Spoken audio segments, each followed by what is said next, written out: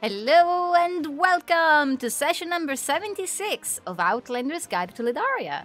Hey everyone. Hello. Hello. Hello. Welcome. Hello?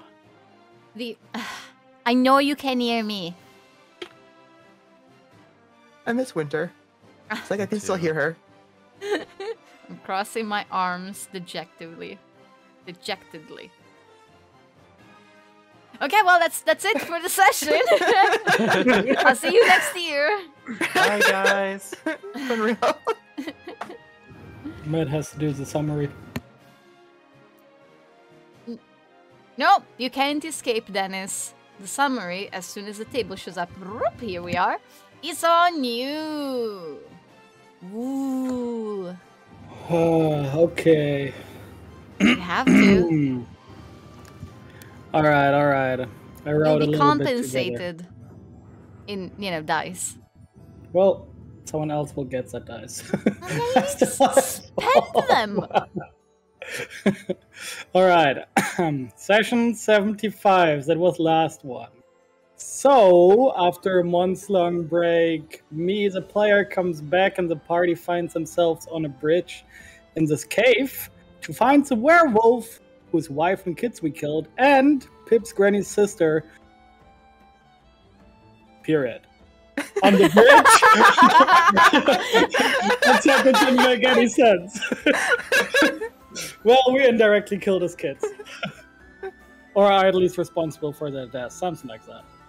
On the bridge, one of our party members, Sunny, has to face her most recently gained biggest fear. After being traumatized in her dreams by Clown Pip, we now fight a clown-like creature on the bridge, which teleports, and with every turn we spend on the bridge brings the bridge closer to collapsing. I use bridge a lot in that sentence. After defeating the clown, the party tries to rest and in cover without anyone noticing. Pip tries to see into the witch's dream and talks to the witch.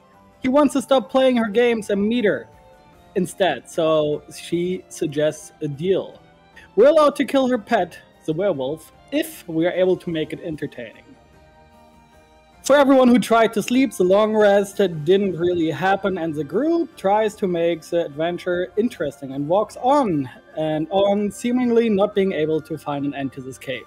While Virion and Aaron encourage the group to move forward, Sunny and Pip grow more impatient, questioning and irritated, and a small fight breaks out in between the group members. Pip decides to cast Dream again and talks to the witch, asking her to get out of this place. But the witch just smiles and reveals that she wants the group to be as miserable as possible, since that is the actual game she wants to be entertained with. With a newfound determination, or anger towards the witch, Pip's behavior changes quickly. He tries to motivate everyone and makes them feel less miserable.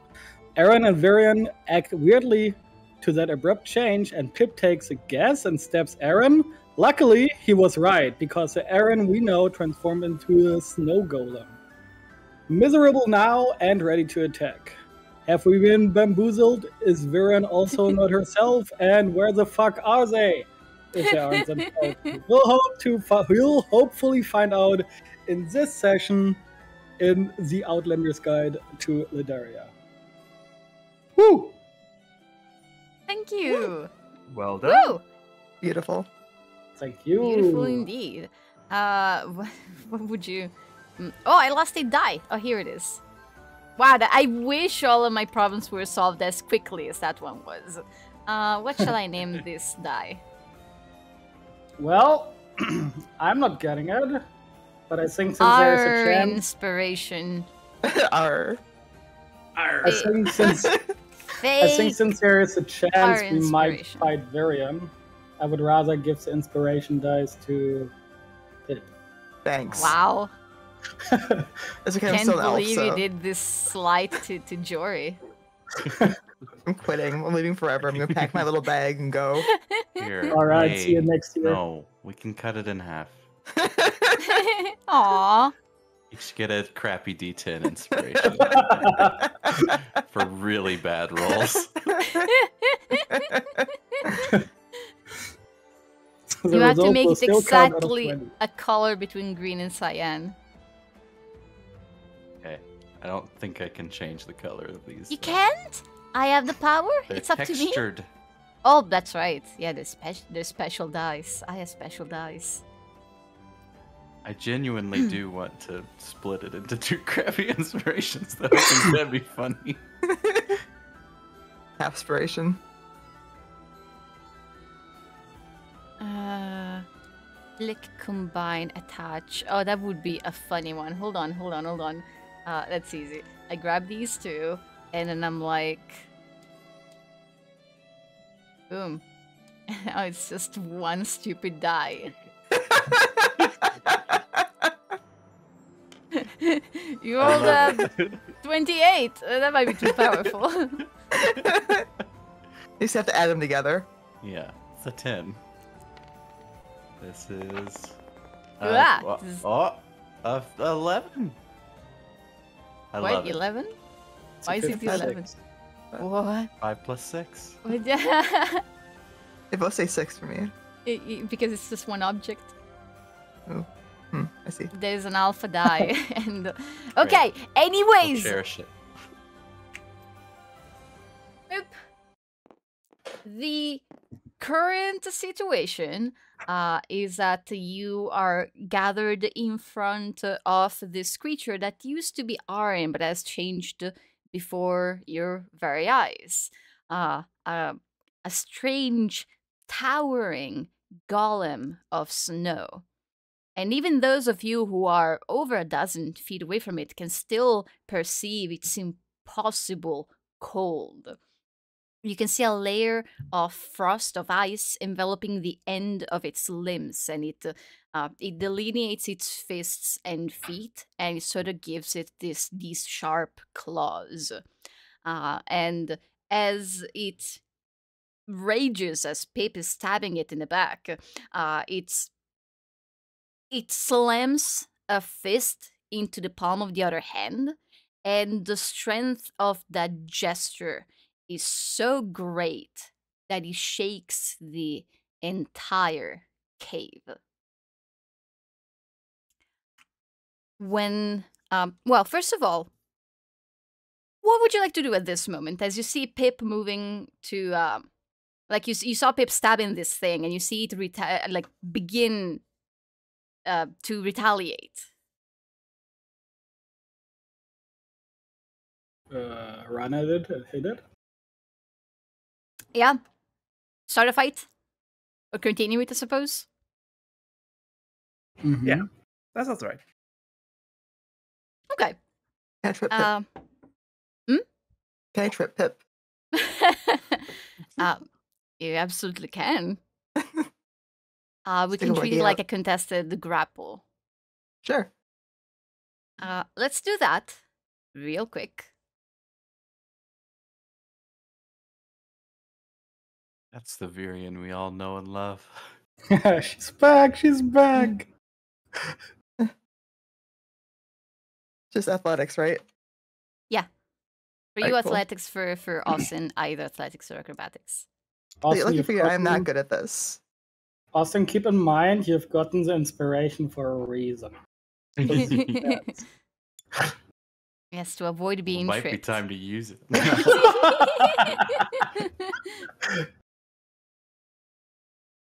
I can survive being tripped, I think. Okay, I would not as- I would not expect Virion to trip me, so I Imagine, will not reroll. yeah, it just like suddenly there's chaos. This enormous golem of snow has like appeared out of nowhere. Apparently, it was Arin. Arin is gone. And Pip, you're like the closest to it. The rest of the party is rushing in, and your focus, Pip, is entirely on the snow golem, and you're like ready to dodge its enormous fists. And what you're not ready to dodge is Virion's foot that extends just enough in front of you for you to tumble not forward towards the golem, but rather backward. You end up sliding on the ice, like on your butt in the direction of the rest of the party. And as you look up in that first second of confusion, where you have no idea how you ended up on the ground and where you are and what just happened, you make eye contact with Virion. who just shakes her head and says in a very different voice from the one you're used to. Well, I suppose that is the end of this game. And you see Viren snap her fingers. Everything slows down to a crawl.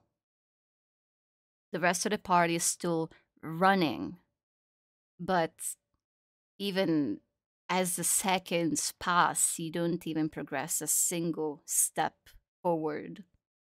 Even the snow golem is almost completely still, mid-action in the process of charging towards the rest of the group. The only one who moves freely is Virion, who takes her time.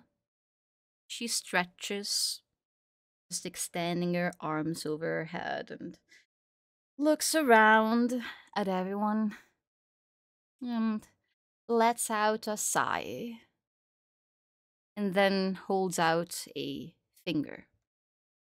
Oh. Sorry, cat situation. She holds out a finger and she does this motion as if tracing an invisible line across the air.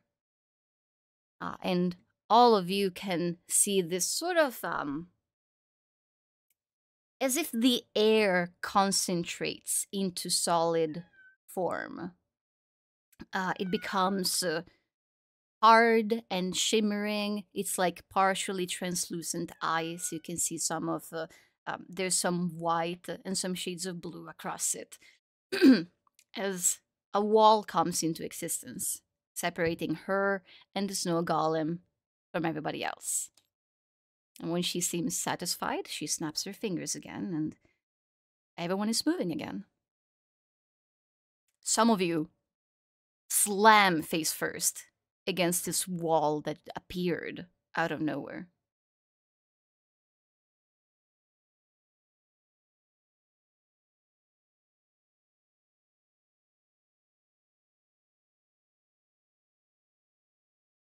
Yeah, Tech will try to look for a path around it. Like, is it like fully enclosing? It goes completely from one side of the cave you're in to the other.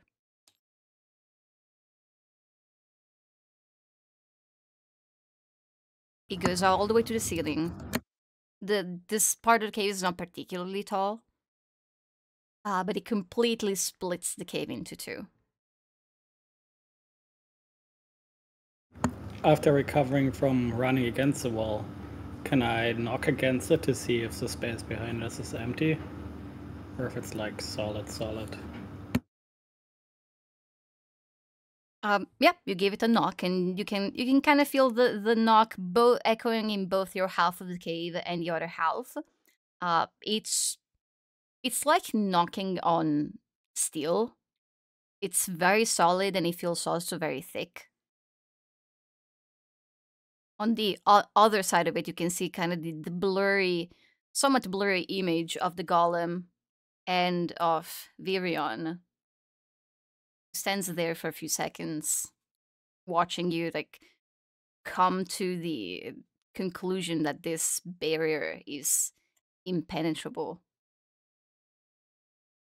And then, smiling, she says, I think it's about time we have a little chat.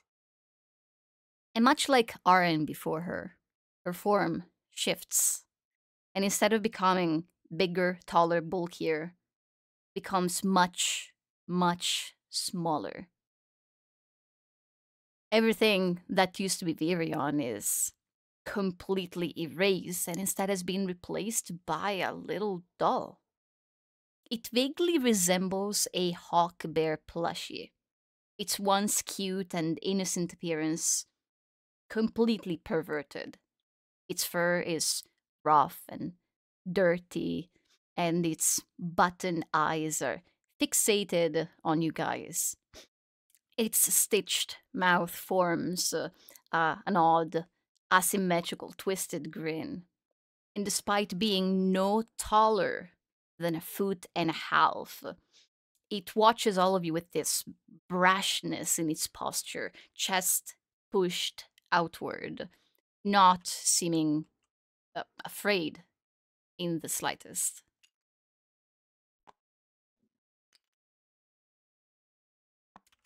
This is who you're facing.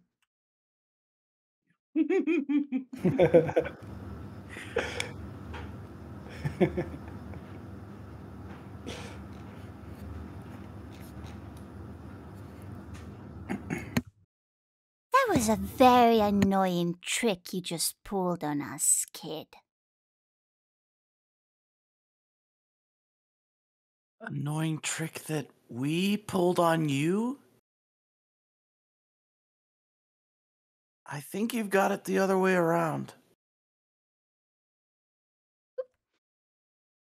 Vidal laughs. Its little high-pitched voice is very weak compared to the golems who join scene in the laughter. Less, a bit more in a bit more of a forced manner.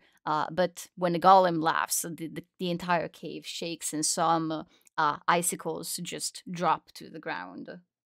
And oop, music for them. Yeah.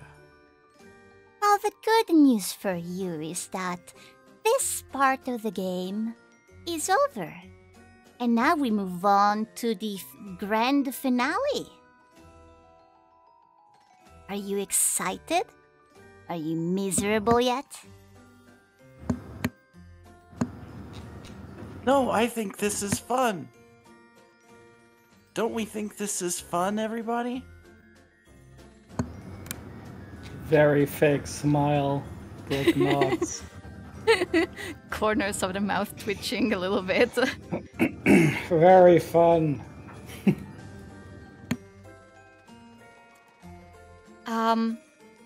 The doll's button eyes can't really roll. So instead it kind of emphasizes the rest of the body movement to go with it, so you kind of guess what it's getting at. And the doll gestures towards the golem and says, I believe it's time that we set the stage for the final act. We'll be waiting for you. Oh, and there's, let me give you a bit of advice. You can keep trying all you want to wake up, but it's not going to happen. So don't even bother with it. The final fight against the three of us is going to be right here in this world.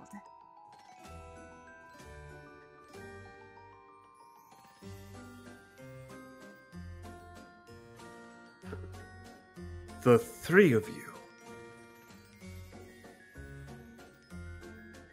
We need to go get our pet. Well, you know who I'm referring to, don't you?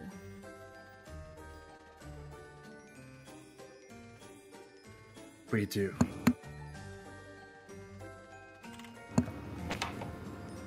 It's a delightful story that you've been writing. We've been watching it very closely. And Bitty Bitty and I can't wait to insert ourselves into the narrative. Isn't it just so tragic, so miserable? You killed his wife, you caused his children to die, but you were just doing the right thing, weren't you? You were saving those poor kids. It wasn't your fault, was it? You would do it again if it happened again. And now you left him with nothing but a burning desire for revenge that encompasses everything. All that matters to our pet is just to kill you. And he got close one time to getting at least one of you. But then, when you defeated him and we snatched him from the grips of death, you...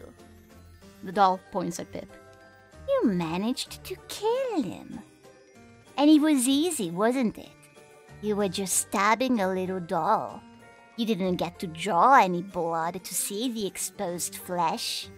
You didn't hear him scream. You killed him from halfway across the continent. How did it feel, Pip? What was it like?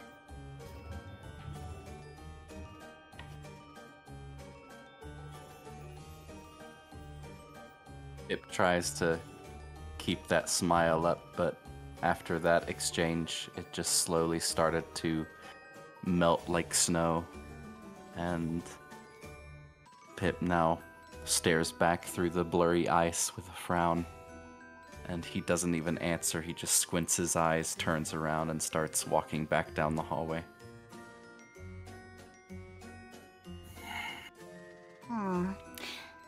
Very well. I can tell you're done with this conversation. So go. Find us. We will be waiting for you. For the final act. For the end of this tragic story. We'll be here. Come on, Bitty. Let's go.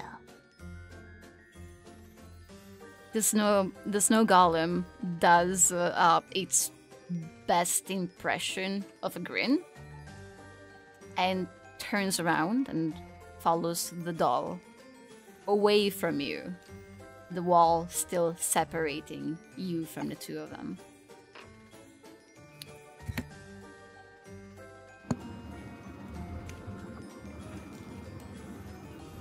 Guess we follow Pip.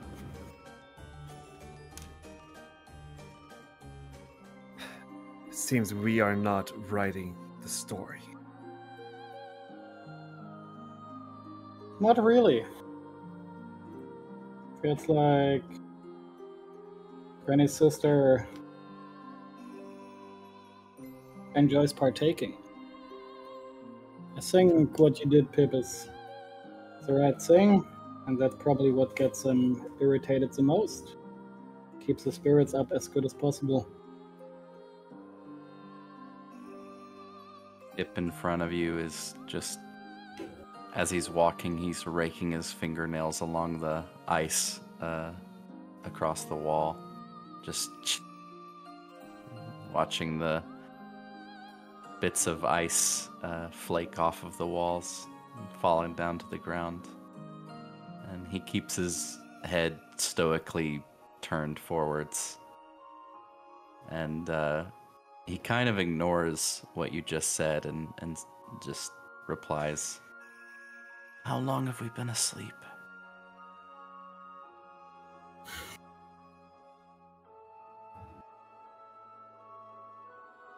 We cannot know. Even your handle is just part of the dream.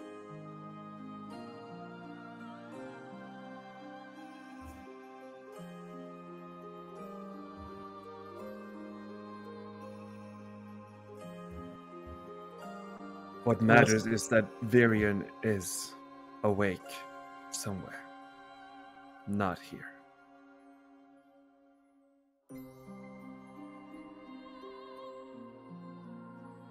It's time to end this story and wake up. We need to go back to where we heard them before. Maybe there's a way to get to them, or the other way around. I mean, I can probably try. Right, if I can enter dreams, I can probably enter the other side as well. Without having to wake myself up properly. If we get to that place, I can try it.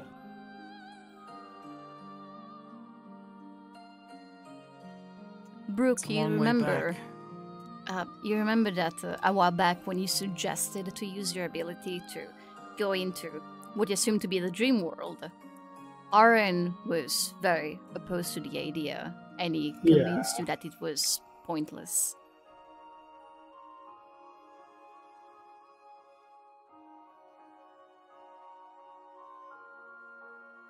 I mean, Aaron did stop me from going into the dream world earlier. I guess it means there's a chance that, or leaves the dream world. I guess it means there's a chance if I do it right here, it's the same spot. It's a risk. You can find our bodies and wake us up. I mean, actually we should probably be closer, because this only lasts for like a very short amount of time. They said our final fight was going to be in the dream world. What was that? What was that? It's a Tressim. It's a Tressim. Oh, it's some... Oh, I thought it was more Ferrarium in the walls.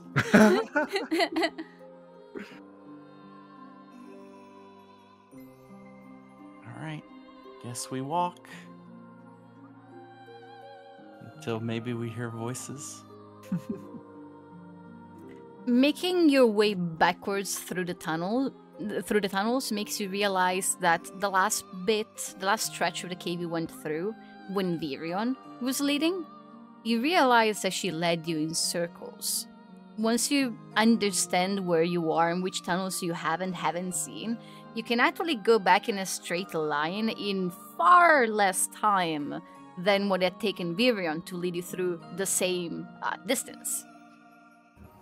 And as you're making your way back all the way to the place where you first heard, where Taka first heard that voice, we're going to have a flashback to 3 days ago.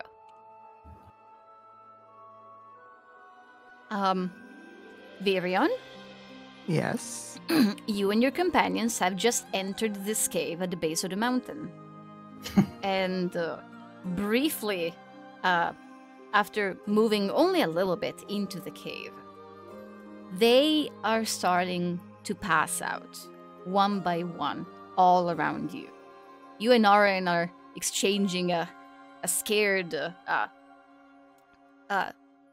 hello? Glance? And panically you're looking around and Pepa spotted something up ahead. And you are with Pepa right now and you're pointing up at this crystal that's up in the ceiling. And discussing with Aren whether it's worth perhaps destroying it or doing something with it. Pepa's handing you one of his rocks and you toss it up to the crystal. It breaks. It shatters and the pieces fall down on you, they rain on you. And you look down at Pip, who falls asleep. The cave gets very quiet as all of your companions stop struggling against this magic. And they're all unconscious. All save for you and Aren.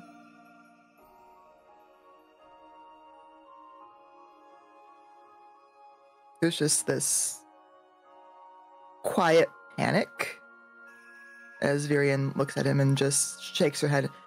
We need to get them out of here. I don't know what's going on. Pip, are you okay? Pip, and she tries to wake him up. Obviously can't. All you know about sleep is usually moving people, touching them, likely slapping them should snap them out of this state, but this feels less like sleep and more like having passed out from injuries and such, because no amount of shaking Pip is really doing anything. Aren gives up on attempting to get either Sunny or Brooke on their feet, and he points in the direction you guys just came from, towards where the entrance of the cave should be, and he says, right, I can't carry more than one of them at a time, but in a few trips we should be able to get them all out. Can you even carry Brooke? He's very big. I don't think I can. I think it might take the both of us. What did you say, Dennis? Rude. You're so tall. You're so tall. So tall. Pontifex presents a similar issue just because of his armor. Where is the magic when we need it? Is his armor also so tall? The professor can make that disc of magic that can carry The things. professor's asleep right now. He's out too. I know. Okay, well, There's ice. I let's- don't. Maybe we can slide them. the cave is quite icy. Yeah. Let's get to work. You're basically already holding Pip, Virion. So you begin with him. You just pick him up in your arms. This kid he's so light in your grasp, and you're struck once again by the thought of how unusual it is that someone this young is on a journey so perilous. And right now his life, along with everyone else's, is in your and in Arian's hands. So with Pip held tight against your chest, you take a few steps back in the direction where you guys came from, and you immediately come to a stop, as there is a figure there that you didn't see before. You see a woman with very dirty hair and clothes that are old, that haven't been taken care of in a long time. She has branches and leaves in her hair, and her fingernails are more like claws. But despite looking rather old, her body being hunched forward a little bit and looking also quite thin, like her muscles have just dried up, leaving just her skin and her bones behind. Despite all that, she has this energy in her eyes and in her expression, and she doesn't seem to feel the cold at all. She's just she's barefooted and looking at the two panicked elves, and with a smile saying, "Now that is a surprise. I did not expect to meet other dreamers in my house. How can I help you?" I think just instinctively, Viren holds Pip a little bit tighter. And it's very, kind of laser focused past her. We need to leave. We're leaving. All of us. I'm afraid that I can't let you do that. You see, I don't get that many visitors, and up here in the cold, in the snow, I get so hungry for such long periods of time. And now that some delicious food has showed up on my doorstep, I'm just supposed to let you all go?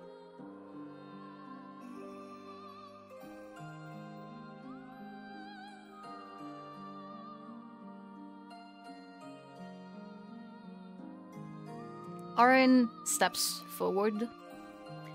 He has given up on moving the firbolgs, and instead he holds his bow and gives Viren a look that, like, without words says, "We can take her." Mm-hmm. Viren is already reaching for the gun.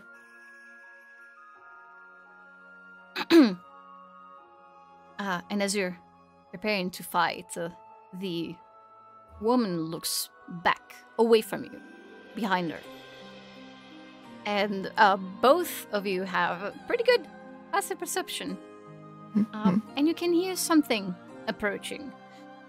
And at first you're not really quite sure how many footsteps you're hearing. There's too many to count. None of them are really footsteps. They certainly don't belong to people. It's more of a skittering. And around the corner, first you see the shadows. Many, many long but very thin shadows. Dozens and dozens. And then you begin to hear the sound of something more mechanic in nature than natural. Something that resembles more the sound of cogs rotating than of anything soft or made of flesh. around the corner begin to pour out toys, plushies, dolls, giant animals and creatures and small creatures, all made either of bits of wood or felt, or a combination of them. Some of them with stuffing falling out of them from their old stitches. Some leaving behind a trail of bits of wood where the cogs are grinding against one another. It's an odd sight, a tiny army of toys following this woman.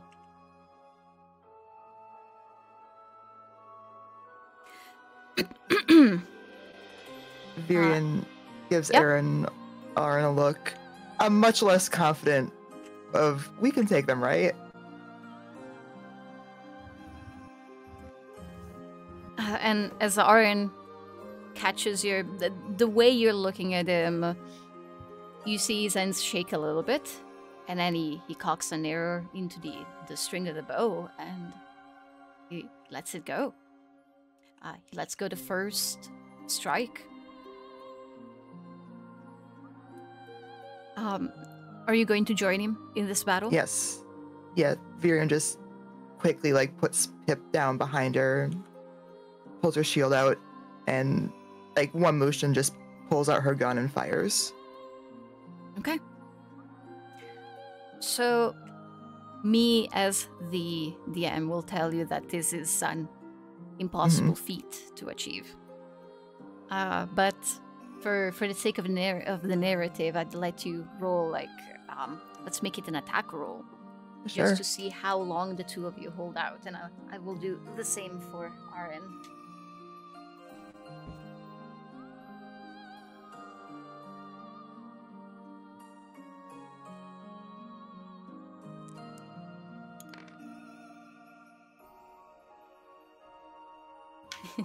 You did better than he did.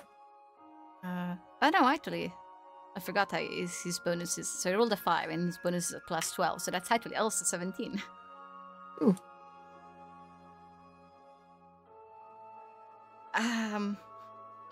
Okay. Let me get back to my notes. Actually, I didn't change my bonuses. Apparently, it went up 1 last time we leveled, so it's 1 more than that. Okay, 18. You and Aaron could easily take on any one of these, well, maybe creatures is not the correct word. Any one of these machines, toys, constructs. You could perhaps take each of you 10, maybe 20, and maybe 20 together, but you are defeated by the sheer number of them rather than the strength of any of them.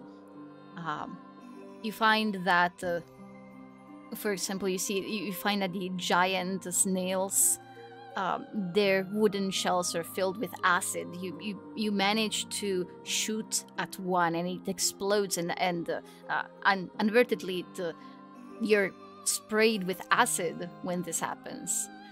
You find that despite not being actual snakes, these winged serpents, their bites still feel sharp and solid, like as if the fangs are real, and they still feel poisonous. With every bite you feel a little bit weaker, not just from the blood loss, but from something foul coursing through your veins. Anytime you try to focus on the woman, it's as if she's in an entirely different spot from where you thought she was. Neither of you land a blow on her. You're trying not to fall back. You're trying to maintain your position, to remain between her and your companions. But eventually, one by one, they are dragged away by the biggest toys. And anytime you turn your attention towards one of them to save one of your companions, 2 more get dragged away. You are helpless. You watch each of your allies being taken further into the cave by one toy or another. And when you're too weak to give chase, when you realize that this might actually be the end for the two of you, it seems that the woman is satisfied. From a safe distance from the two of you, she says, I will give you one small gift. I will be preparing my meal by taking my sweet time. I will be slow cooking this misery, and I will enjoy every bite. So, make good use of what little time you have. Despair as you look for your friends. I want to feel your misery. I will feast upon it. And the woman leaves, leaving you and Aaron bleeding on the frozen ground of this cave. Your companions having slept through the entire fight. You're all alone.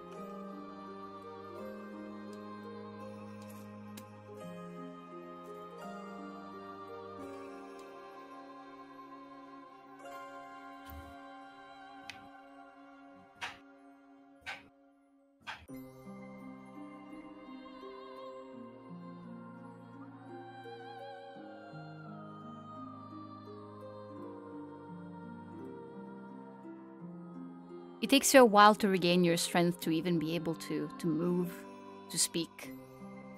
You can feel Aaron shuffling back to his feet and then pulling someone roughly on your arm to also bring you back to stand next to him.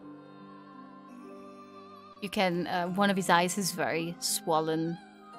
He spits out blood and simply says, we need to find them.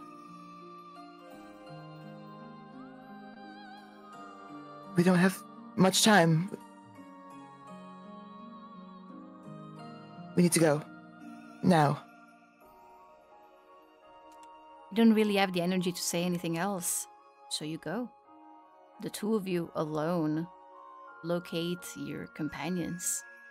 You have to take regular breaks, but eventually your open wounds stop bleeding and you regain enough strength to give chase. In the cave itself, as you run through it, it feels like it is alive and it is actively stopping you from making any progress. Each of the tunnels all begin to look the same, and there's a feeling in the back of your mind that tells you that maybe they are. Maybe you're going in circles. Maybe the walls are shifting whenever you're not looking. The hours pass.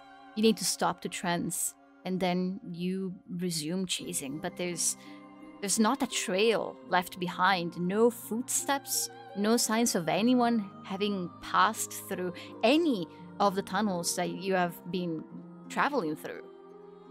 And about halfway through your second day of finding absolutely nothing, you pause to catch your breath, and Aaron kicks a rock out of frustration, and he says, "This isn't working. We have to find another way. There has to be a way. They can't have vanished into thin air."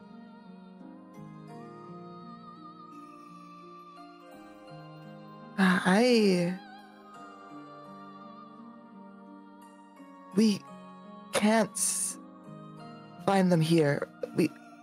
There's no way for us to follow them to find them.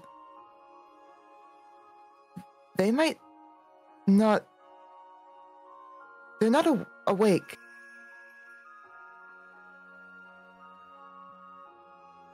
Right? I don't... Oh, you're saying because they're sleeping that they're spirits. That thing they do, that they go in... Yeah. Last time When we were attacked in their dreams,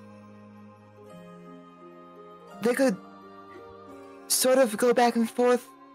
I don't fully understand it, but I was brought there and I could fight there.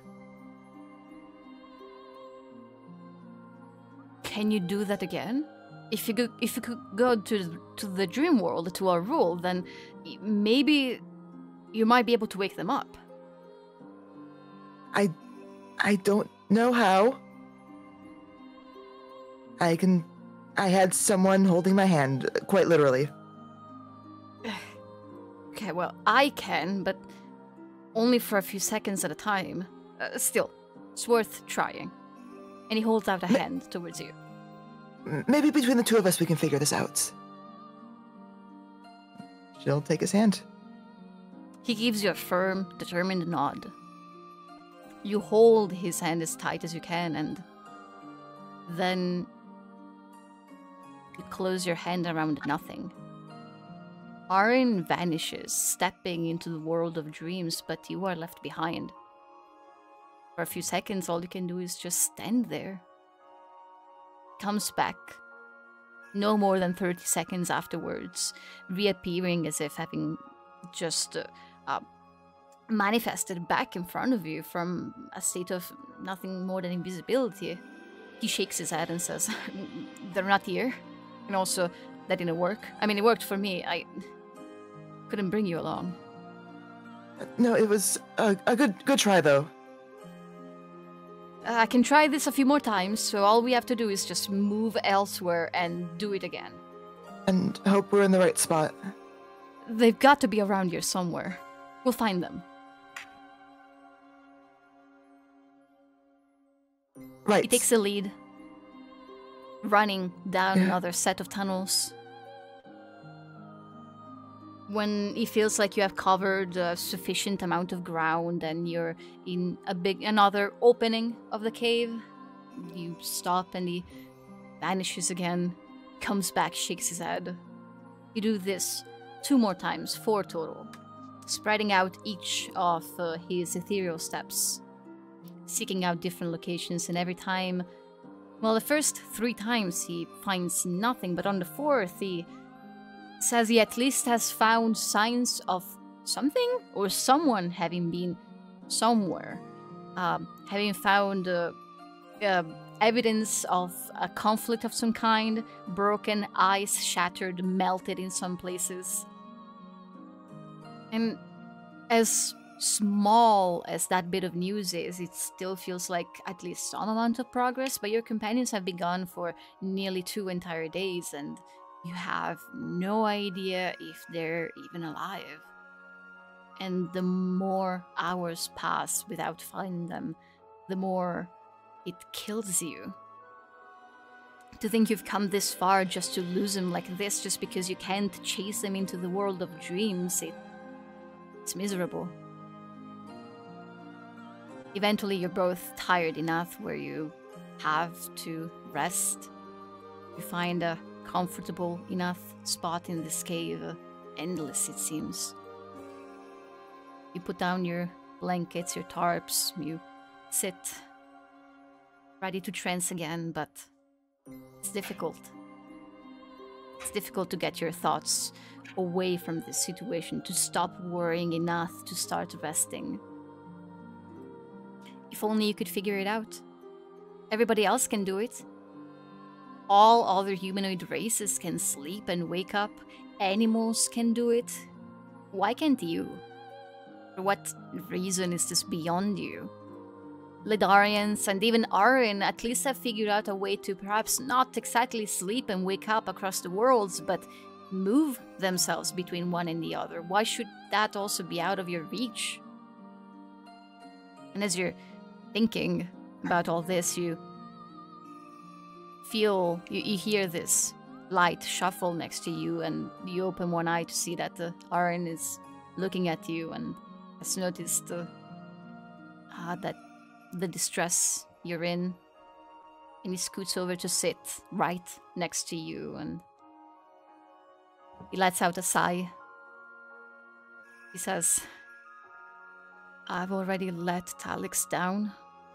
I can't let the professor down. Hip is just a kid. And everyone is... They don't deserve any of this. You're powerless. This... I've lost a lot of people. I know what it's like. This is different. I know what it's like to be powerless. This is... This one thing. Just one thing keeping us away. And if we can figure that out, it's just one piece. It's almost worse than being powerless. There's... I don't know, a comfort in knowing there was nothing else that you could do. It just feels like we're missing something so obvious.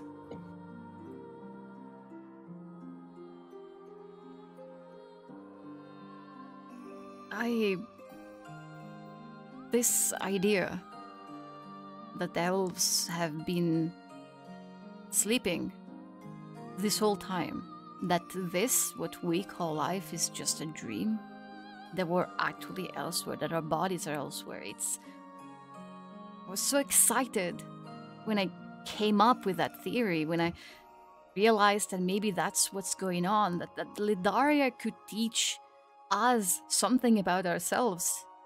I was dreaming of going back home and writing books about it and changing the world. Now I hate every bit of it. I don't understand it. Why it's different from us, why we have this single, centuries-long dream. What's the other side even like? Why can't we just wake up?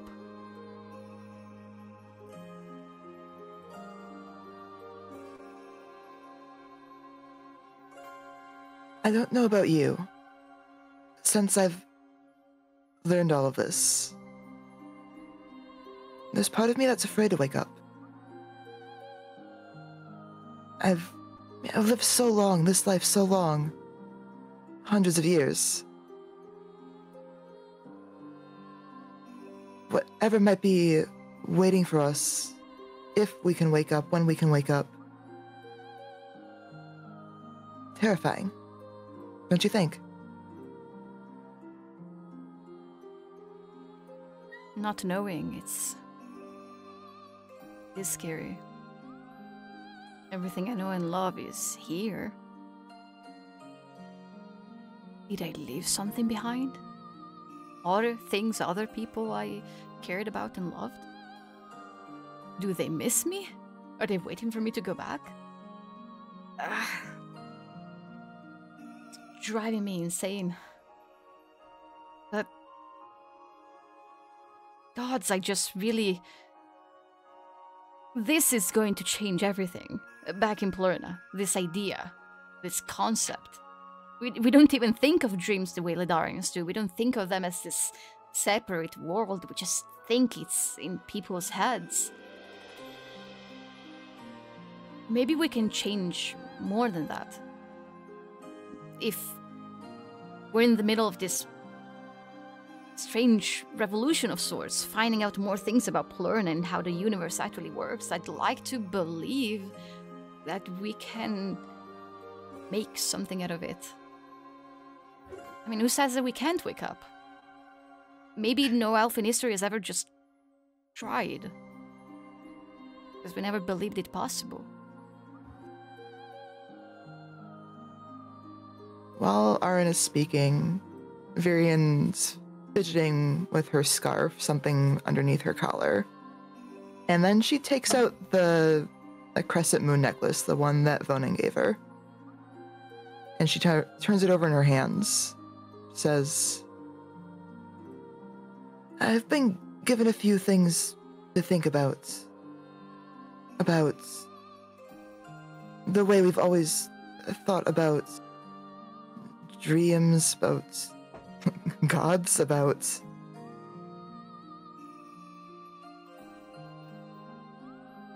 I've spoken face to face with,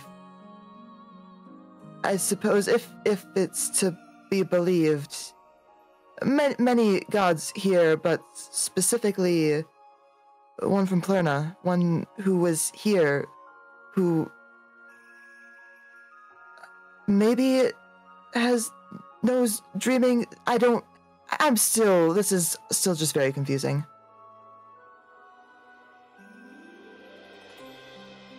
I still can't believe that any of you have met with and talked to any gods.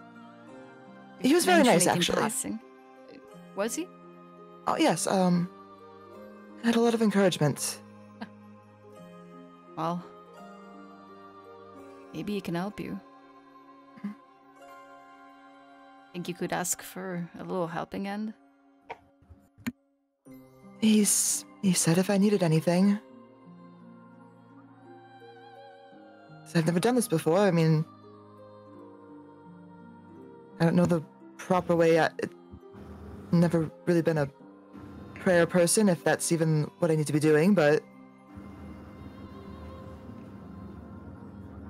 And she just sort of grips that necklace, the little star boba glowing on the same chain. Just, if you can hear me, if... I don't know how this works, but we really need some help right now. You say the words out loud and you close your eyes and you open them back immediately a second later as if expecting something to have changed in your surroundings. For God himself to manifest in front of you in the same cave and, well, nothing happens at that moment, but you don't give up hope. You're kind of new to this praying thing, but you decided to just be patient and give it the best try that you can. You hold onto your glowing symbol and you adjust your position a little bit to be a bit more comfortable as you figure that this might take a while. And you pray. And you don't know for how long exactly. At some point it feels like you're kind of shifting into your state of trance more than your full consciousness, and you wonder if maybe that actually might be helpful. And you let it happen, and you know that time is passing and Arian is letting you focus. Your prayers turn from begging to more of almost like just a half of a conversation, just explaining what's going on, what you're going through, what you need right now. Trying not to sound too desperate, and then definitely sounding desperate because maybe you have to communicate the urgency of the situation. You don't even know exactly in what form you expect this help to come, but whatever the wolf or anyone who's listening might be able to do, you're going to need it. You'll take all the help you can get. And then you feel a tug on your stomach. You try to open your eyes. And you do. And you feel pulled, slingshotted across immense distances. Viren, you wake up and you're surrounded by white in every direction. Feels like there's something in this whiteness, but it's really hard to see anything. Your surroundings are blurry. They're confusing. They're odd. They make your head ache. You feel sick.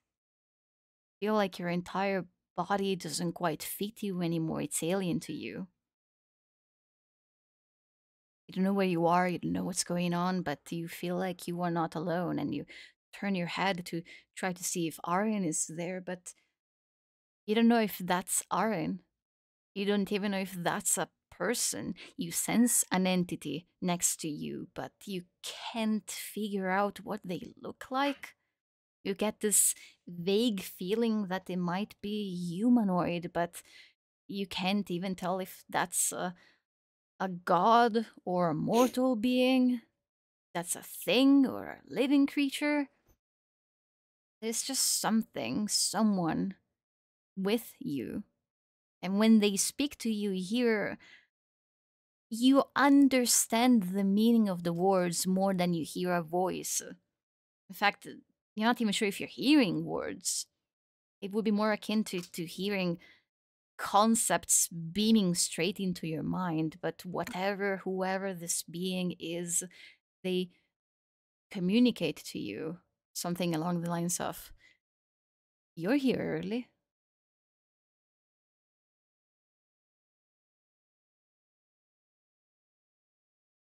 Oh boy.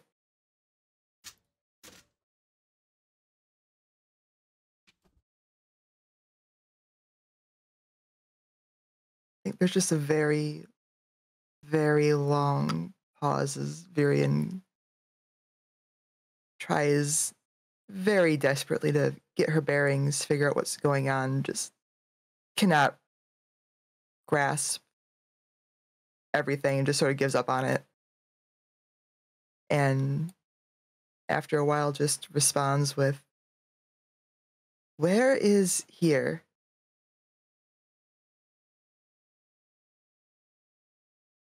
You try to get a feel for the tone, the emotion of the voice that speaks to you, but you can't. The harder you try, the more it hurts your head. So you have no idea if this person is amused by your confusion or if they're patient and trying to help you. You just get the concept that they're communicating to you right now, which is simply, I could try to explain, but I don't even know if you would remember any of my explanation. Not to mention that you don't have a whole lot of time, do you?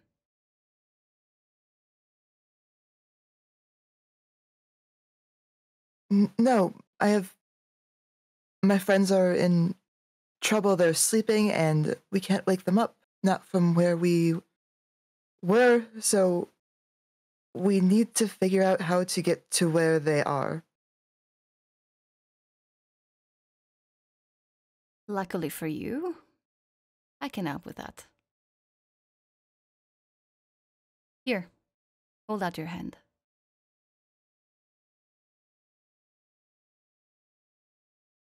She does so.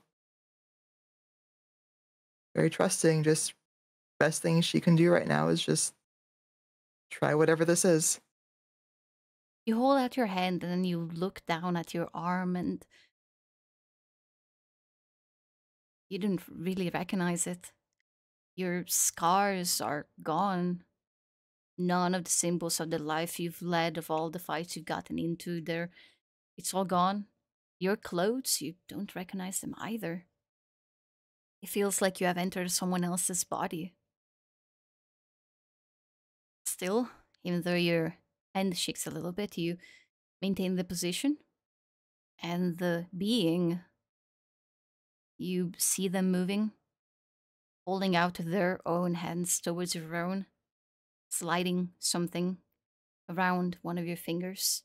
You feel something tight, a ring.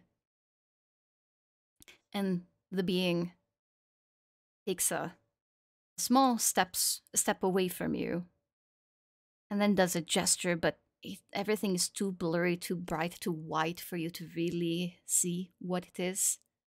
And they say, "Everything has been the same for a long time. There are no rules against changing this. I don't see why we shouldn't start here."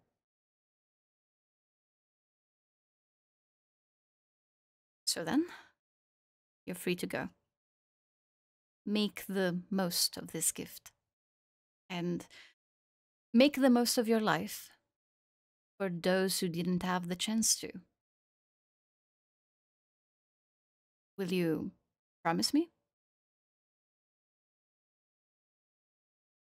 I promise, swear it.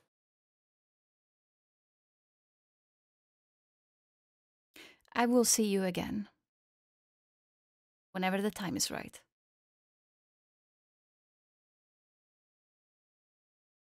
Instinctively, you turn around. It felt like the end of a conversation. It's time for you to leave, but then you realize you don't quite know where to go. But a moment later, you feel that tug on your stomach again, and you are thrust across time and space. You open your eyes again.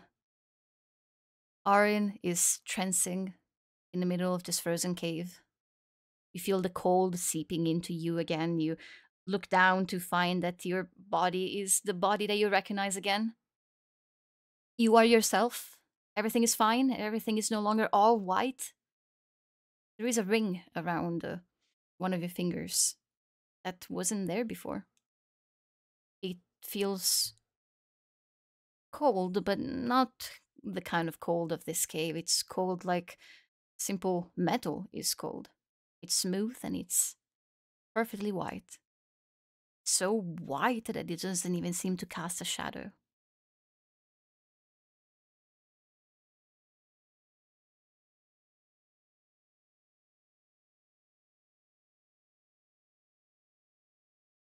I think just after a few seconds, Virion just grabs Ara and just like shakes his shoulder. Ah! Virion! I don't know if I did what I wanted to do, but I did something, and I think we're at least one step closer. We're one step closer. I think we can. I think I can figure this. I think I can do this. I think maybe I can do this. What's going on? I don't know. I think you just have to trust me on this one. Okay. I trust you. I trust you. Okay. At least one of us does. And she'll grab his hand and does not know what she's doing, but tries to grab onto that feeling that she just felt, that being pulled, being grabbed, just being shunted somewhere else. You move without taking a step.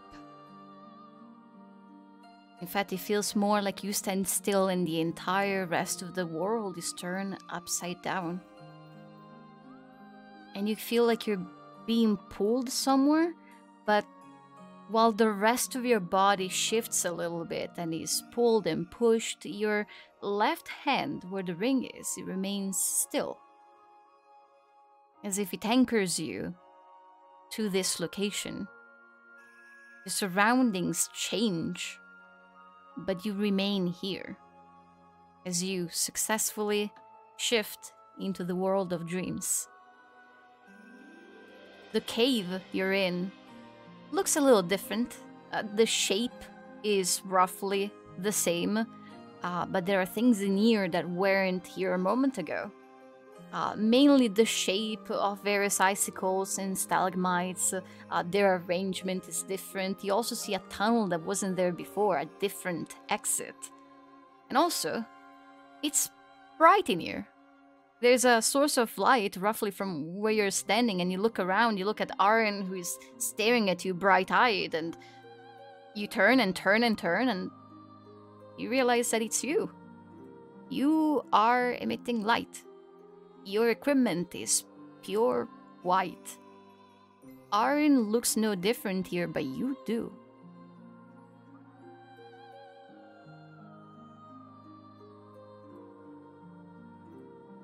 You know, this happened last time too. Let's just find. We can think about. Let's just go find them. I don't know how much time we have. Okay. Yes, I'll be filing this for later. We'll talk later. Am I here? Am I actually here? I'm not fading, am I? I mean, I guess I can let go of your hand for now. You're still good. You don't. He remains still for a few seconds, and then a few more. He takes a step, uncertain, takes another step, turns around, and says, okay, usually by now I'm gone. I'm here. I'm here. What did you do? Nope, talk later. We need to find them.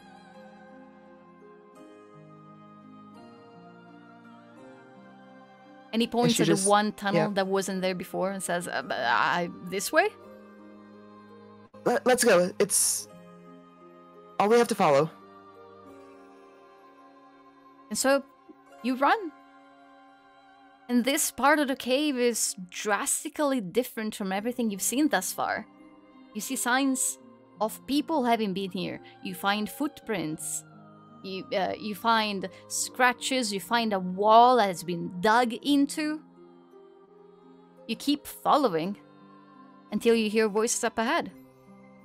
And for the rest of the party, you hear footsteps running as you're retracing your steps right to the point where Tekka thought he heard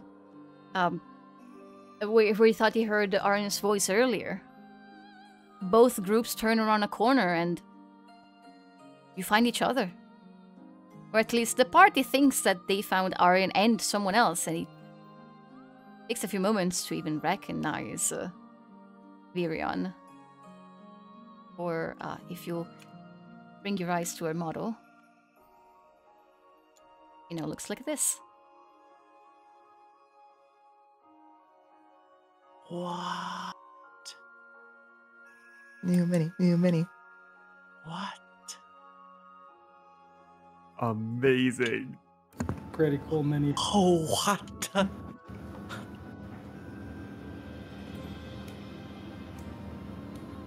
She hot though. Listen, she was always hot, okay?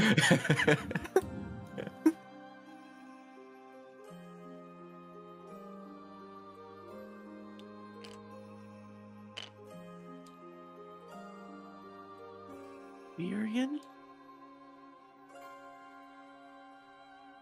There's just a silence for a second, and Virion just rushes forward and just sort of scoops Pip up, just hugs him.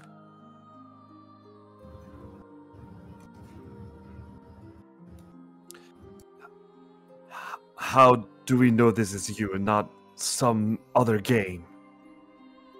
Why would it be anyone but me? Because the last time you hugged me, you were actually a doll in disguise. I have a lot to unpack later. I'll just add that to the list. Aryan was awkwardly moving up to also hug Pip, but then he stops at his protests and just stands a few steps away and clears his throat and says, it sounds like you've been through a lot. I'm sorry it took us so long to find you. How long has it been? How long have we been glances- asleep? He glances over at Vera and tilts his head and says, about 3 days. Give or take. 3 days. Look, we can have a reunion later. We don't know how much time you have left. On a bit of a time crunch right now. I'll fill you in. I don't know where we're going at this point anymore. I hadn't planned further than this. Someone has prepared a finale. A doll and a golem has prepared a grand finale, the next game. Okay, just so we can be on the same page, is that more or less important to you than a weirdo lady is trying to eat you?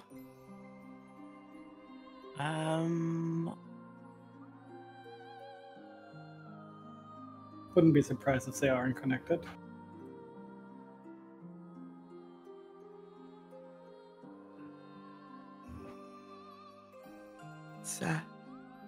All we know is that when she her toys, I guess, actually not her, dragged you off, she made a big deal about how she needed a good meal and your misery was going to be it. And I don't know if it was just a figurative thing or literal, and I'm honestly really don't want to find out the hard way. Sunny holds up a trembling finger and says, I would rather not be eaten. Okay, fine, I'll tell you. She's eating our misery. And I've been trying to make us happy, but it's not working because I'm really not happy.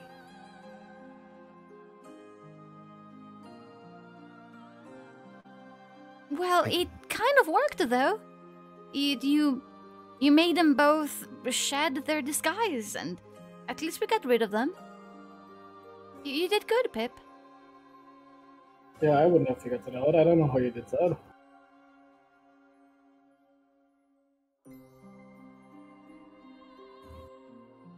Well, the game's almost over. We just have to finish it.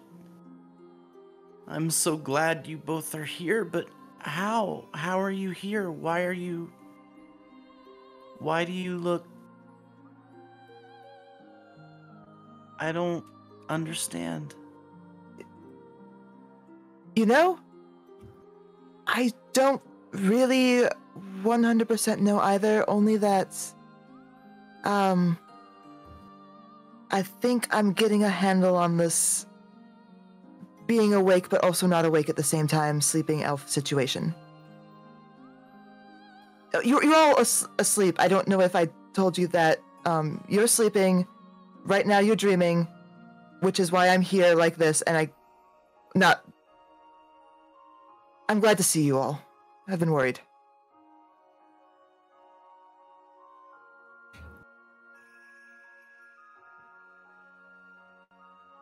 It's good to see you too. And you, Arn. I'm glad you're not a snowman. Anytime, Pip. Anytime. The good news is that I think we can guess that if you are still dreaming, then you are also still alive. So we're not out of time yet. Just gotta what do we do? What do we do now? Now we have to walk all the way back to the wall again. Which wall? They made a wall. Deeper down the cave. We've been walking for a while. Met them, and they told us they're preparing the final stage, so we can show off against those three.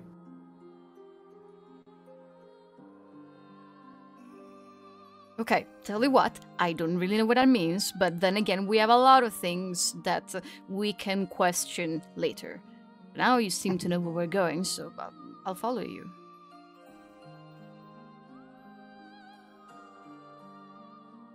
Lead the way. I'll be right with you. And as you begin to walk, Aren will lean towards Tekka and say, so if someone was impersonating me, did they say anything embarrassing or mean? 'Cause, obviously I didn't mean any of it.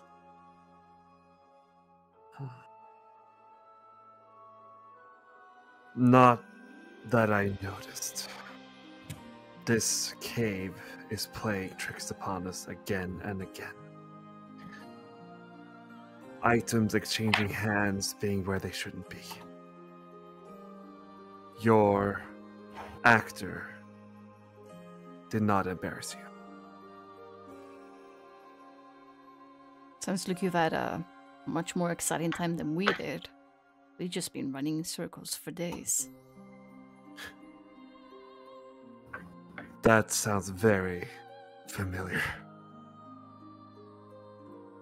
Naren seems satisfied with the reply and focuses on the journey up ahead. Winther, one question. Yes? Does Virian's equipment look the same as it did in the dream version of the tower when we had the fight with the werewolf? Yes, she looks like that. Very cool. There's the clothes are the same. The fact that like her scars are gone, her skin is smooth, and she doesn't seem to have sustained a single injury in her life. That's all the same. Her equipment is what's completely white and emanating this bright light that it kind of hurts to look directly at. And you see that as she's walking, she's sort of like messing with it. And whenever she draws her blade, she does so out of nothing. She doesn't really have a sheath. And when she sheaths her weapon, the weapon just vanishes and is no longer at her side. And you see her testing this with her gun as well. You don't see her weapon on her, but when she reaches for it and holds it, it's now there and it's completely white. The only thing it has in common with the pistol that she used to have is the shape, but it is otherwise completely white and emitting light. It's like it's made of light itself. That applies to a great amount of her equipment. Most things on her are either not visible, and only visible when she holds them, when she reaches for them, when she needs them, or they are on her person, but made of white light anyway. As if Virion wasn't cool enough already. That's so good. And also for like mechanically speaking, you have all of your equipment, Jory. And none of it acts in any different manner. That includes also your armor, your shield. Sounds good.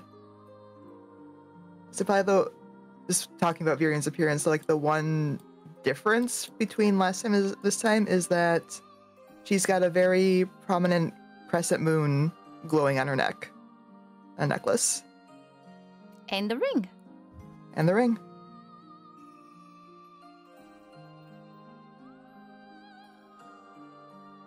Amazing. Actually glowing.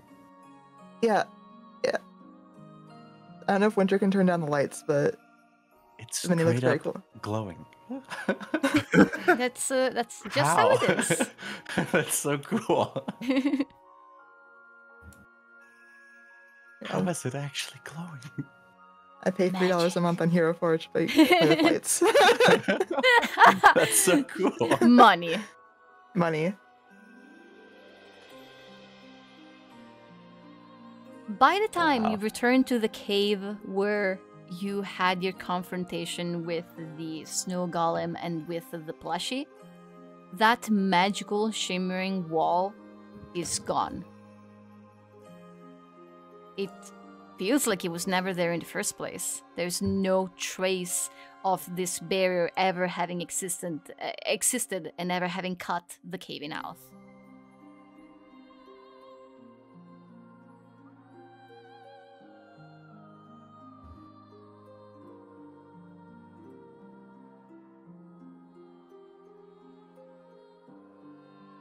And you proceeded then further? I believe Let's so. do it. Let's go. For the first time, and this applies to all of you, including Viren and Arin, but for the first time, you feel like Misery's womb is not fighting back against you. You feel like the environment is no longer trying to hold you back. And the fact that you no longer have a couple of people intruding in your group and actively sabotaging you, you no longer come across any traps. No more marbles are poured onto you. No more items disappear and reappear on different people. Nothing attacks you or slows you down, and the cave no longer feels like it's folding in on itself. By the way, I'm blaming Jory for the majority of those things. They were her ideas. Yeah, sorry about that. Not sorry. She wanted to like hug Pip and reverse Pip pocket things into him, into his pockets. Wow. So you remember like 3 or 4 sessions ago when someone was like, hey, Virion's being really trolly today. What's up with that? Yep. We were having a laugh in our like private Discord, and every time someone made a comment like that, you got close.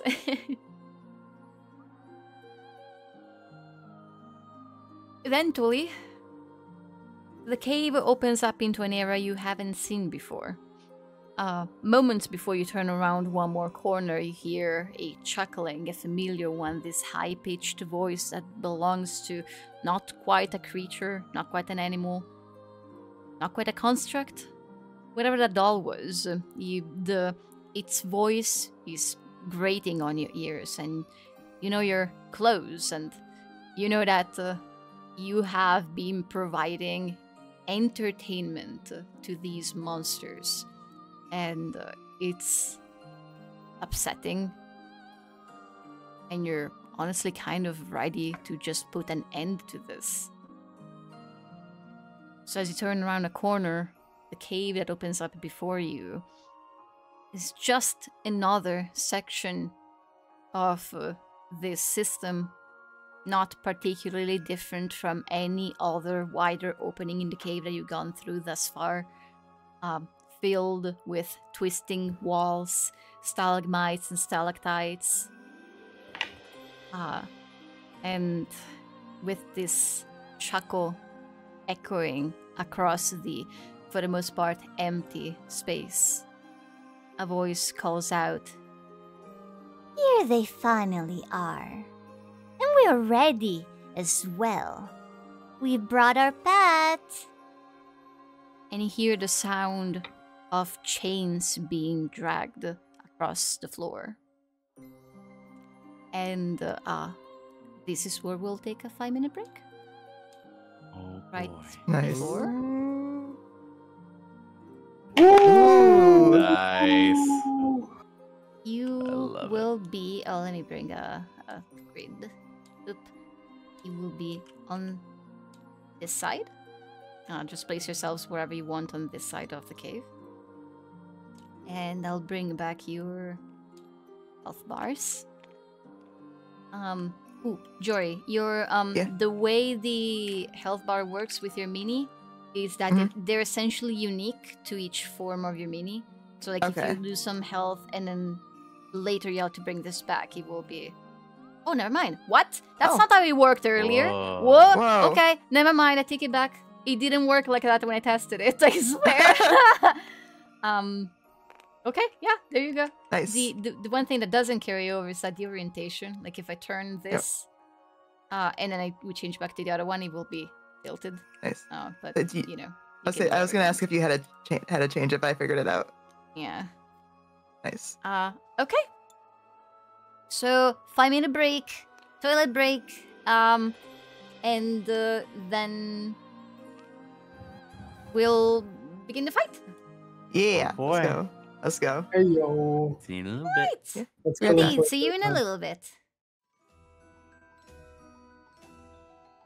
You're all stepping into this wide section of the cave. Preparing yourselves for combat. You can hear the voice of the doll calling out to you from a distance, and you can hear the rattling of chains. Sound that has gotten somewhat familiar to you guys by now. There's a lot of obstacles, a lot of stalagmites in the way, but you can see movement across the cave. And as the doll happily announces, It's time to put an end to this tale. you may all roll initiative.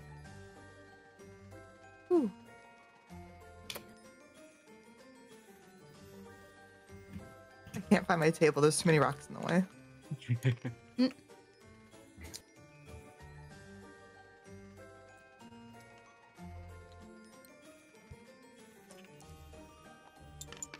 Okay. Let's go.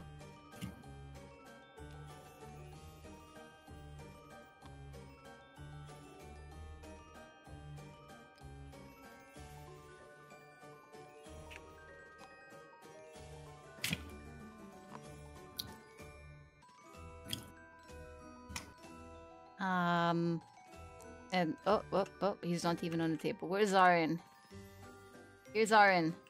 Oop. Real Arin. Back in the game.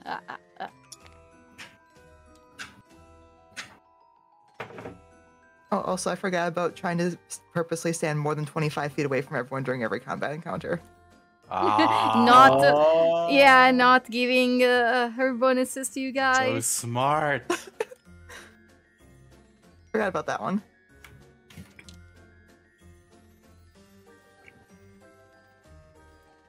Jory has been not only a delightful sport, but also just very helpful. I gotta go full gremlin mode. Okay. Just So missing the it's Tresson. the white werewolf, Biffy, and Nifty Swifty. The doll has called the golem Bitty, Bitty. and I think you heard right at the very start. The golem referred to the doll as Nefifi. I love them. I can't wait to Um, kill them. Cool. Who's controlling Pontifex? Is it Austin? It's me. Okay, so 12, 13, 14. I believe the Tressim has her own initiative. So, but you'll be controlling her. Oh, okay. Scroll back to here. Okay. Right. So, one of them is all the way down at the bottom of the initiative. As everyone's focus is on the sound of chains dragging on the ground, you hear the voice of the doll calling out. We have brought the protagonist of this tale. Of course, we can't finish this story without him. You never even learned his name, and I think he would be far more miserable and so much more tragic if you never did. He will be forgotten by everybody, including the people who killed him twice. As for us, though, the new side characters that have inserted themselves into this narrative, I think we deserve a bit of an introduction. We've spent so much lovely time together, after all. Hold on. Sorry, 1 second. Just looking through my notes real quick. Okay. That's good. I forgot to open this, but we're good. Pardon that. So the the echo across the cave really helps with like projecting one's voice. So the doll says, We decided to help out because, well, all of you, how many of you are there now? Like half a dozen? All of you against just one just didn't really seem fair. So here we are. I am Nefarious, and my friend here is Bitterfrost. We've had a lot of fun with you. Let's play our final game. Brooke, you are the first to act. Alright. Unsheathing my sword. Starting to hurt myself first. Activating the ride. Mm-hmm. And then using my action to dash. You slide your blade across the palm of your hand. You bleed like you have so many times, and from your blood you draw this power and you transfer it into your sword. These creatures have been messing with you for too long. You rush up ahead. You're ready. Zach. Alright, that's my turn. Okay. Orin, which I'll be controlling for now. So, here's his character sheet. I'm gonna put it over here because that's more helpful. His base speed is 35. I think he's going to dash right along with Brooke, keeping a tiny bit of a healthy distance as he's here. not exactly a frontliner, but he still needs to be able to find his shot. Maybe he'll be hiding behind the stalagmites and not go too far. None of his bonus actions are helpful right now, so he's just dashing ahead with his action and preparing for what's to come. Virion. All right. Also running. And I'm gonna bonus action dash. Land bot. Is that 60? I lost count. 20, 30, 40, 50, 60. Yeah, should be. Okay, just cool. about. And then she draws her sword, for lack of a better term, just sort of acts like she's drawing it, but it sort of just appears in her hand. And she's going to hold an attack for when something gets within stabbing range.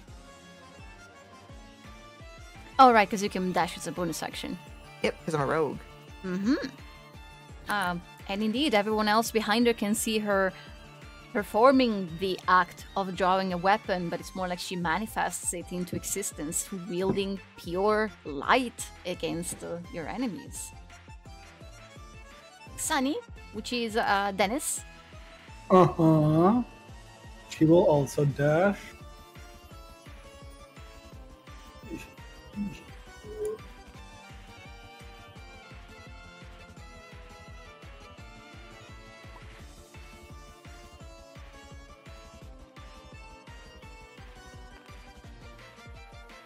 Keeping up with Virion and Brooke, ready for combat. That's her Anything turn. as a bonus action? Okay. Nope. Right. Now, all the way back here, this doll that used to be clearly a hawk bear plushie. Putting Virion's mini next to the furbolgs is always really funny. This tiny little thing that under any other circumstances would just be this like old discarded toy. You've seen it earlier. Stop time itself and craft space around you in order to buy himself and his friend some time, just to taunt you, just to walk away from you and leave you with nothing, leave you unable to chase after him. Whatever he did, for those of you who are magic attuned, you would understand that he is a spellcaster. He can do magic. He can do spells.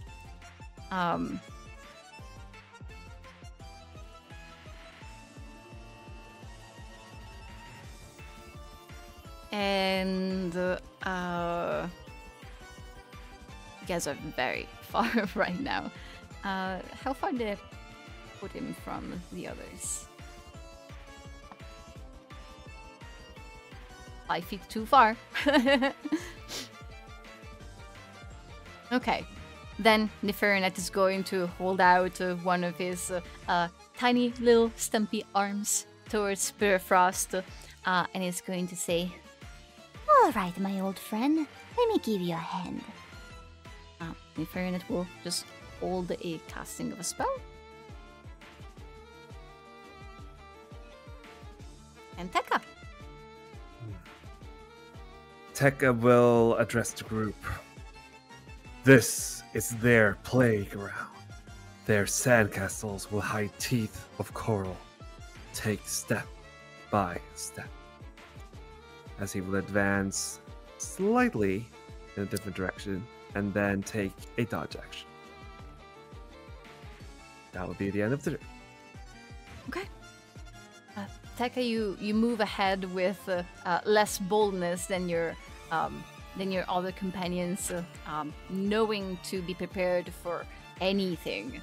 Any trap could be sprung on your feet at any moment. The cave itself has felt hostile towards you guys this whole time, so you suspect even the walls. You remain cautious and alert and ready for anything. What does Seraphis do? Seraphis is dashing. She flies. Oh, Speed. Oop. I don't know her speed. It is 40 feet. Yeah, it took 45. yep.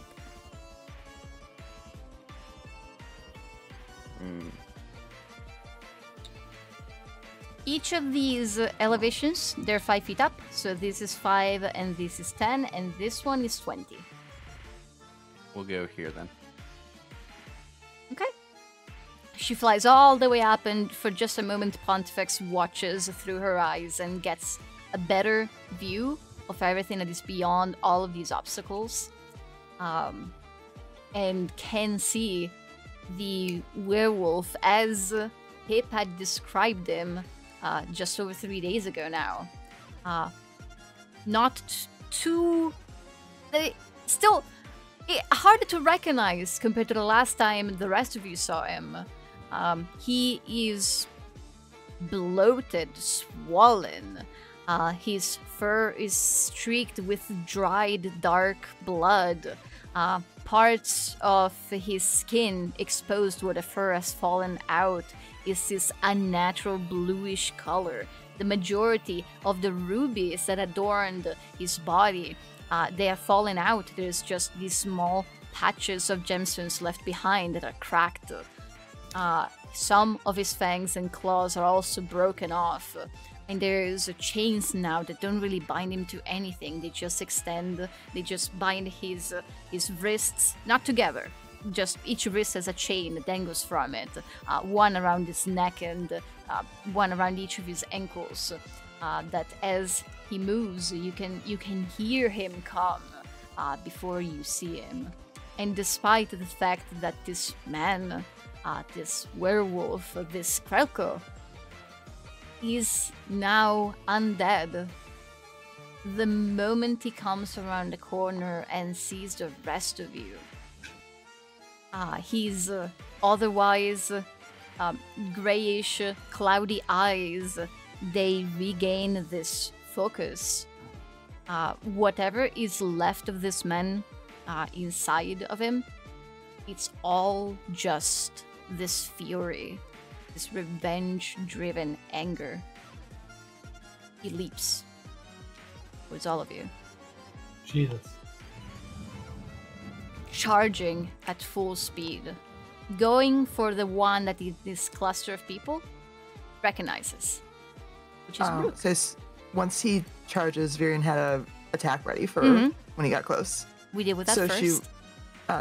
She will make a swing and she'll cast Booming Blade. Try to hit him. Can you do that? Mm-hmm. You're so cool. Might miss though. No. Use our What did you combined... roll? A 13? A 13. 13 hits? Oh, nice. Oh, All right, so that's sorry,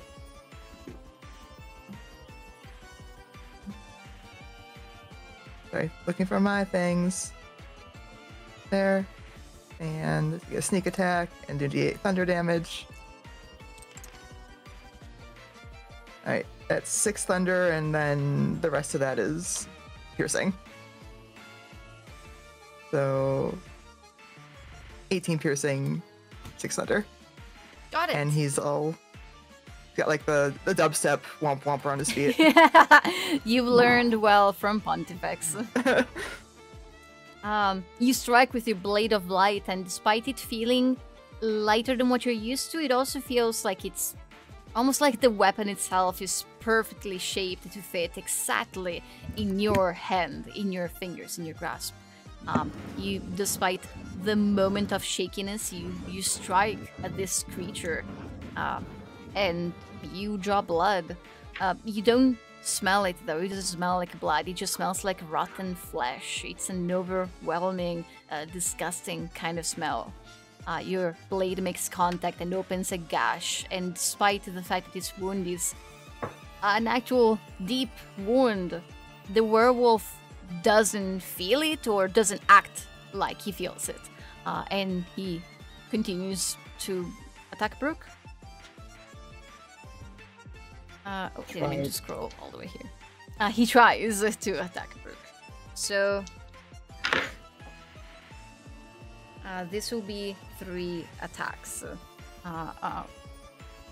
Choose plus this. So I have 23 to hit. Uh-huh.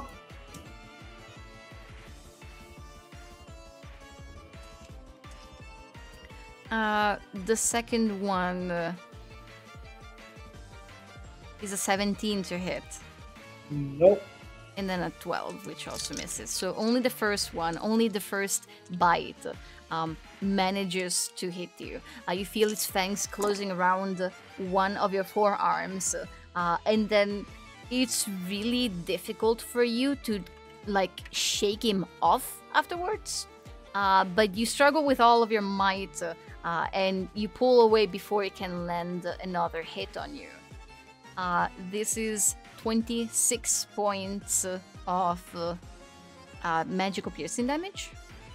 Is it magical? Yeah, it is magical. Oh, and I need a Constitution saving throw.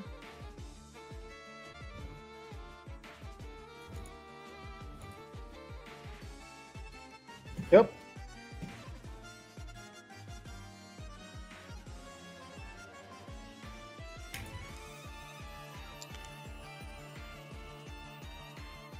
Okay. And that's it for the werewolf's turn. Pip. Pip is going to. Whoa! Pip is going to move up. Sort of peering around the spire to where the white werewolf is, and Pip is clutching his doll close, still formed in the image of this werewolf who they have such a storied history with. And after Pip sees Virian's booming blade connect, Pip puts his hand forward, and green writing inscribes itself on the iron ring across his finger, and green sparks emerge from his hand as he casts Create Bonfire right here, with a green bout of flame crawling up his back. Mm-hmm. He needs to make a dexterity saving throw. That is a 24. Okay, he succeeds. And then Pip holds out the doll and takes his skyward dagger, stabs it into it, and does his spearing spine effigy effect. Werewolf takes 2d6 psychic damage. Or 6. Okay. Despite the fact that when Virian struck him, he didn't react to the blow, he reacts to this one. You see him flinch and pull away. Less with pain and more like with something akin to fear. But that's not enough to actually deter him. After that brief moment of fear and shaking his head, his focus returns on Brooke. Okay, that ends Pip's turn. Okay, and then still you, Austin. Yeah, Pontifex will move up here. Let's see. Let's do a Tasha's Mind Whip on the werewolf. He needs to make an intelligence saving throw. 16? It fails, because Pontifex is a beast. He's a frog.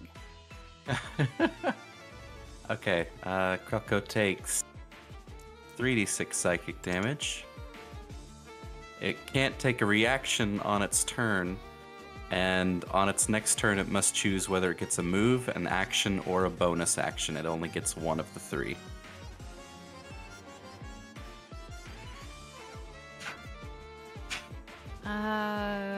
Do we have something here to reflect that?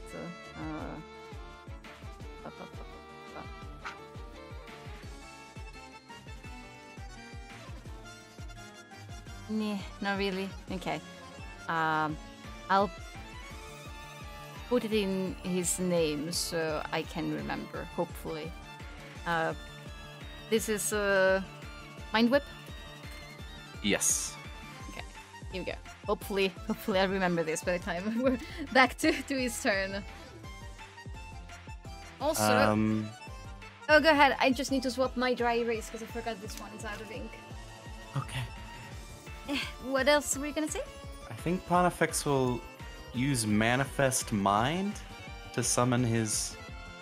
How did he describe it? It's like a version of his... astrolabe, right? Astrolabe? Yeah. Yeah. Is it actually his astrolabe, or does it just like appear as his astrolabe? I don't know. Ooh, I don't remember. Oh no, we're letting Matt down. I can't make a copy, but I think he just made like a copy of this. Mm-hmm. You can use a ball, indeed. You can make a copy. Thanks. Let's see.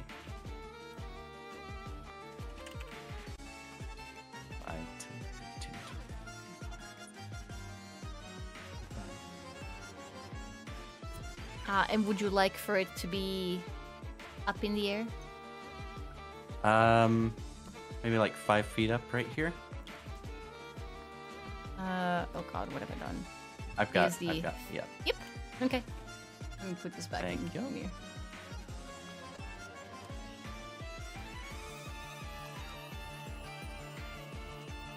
Okay, that's it. Hi. Bitterfrost reaches back and has to like hunch down in order to actually make physical contact with Nefarious, extending one of his arms. His arms are like thicker than all of Nefarious is. They touch their fingers together, and Nefarious will finish his casting off fly. Uh-oh. Uh-oh. Oh no. Does he also grow wings? Or does he just levitate? Well, since his flying speed essentially doubles, this essentially becomes a living snowstorm.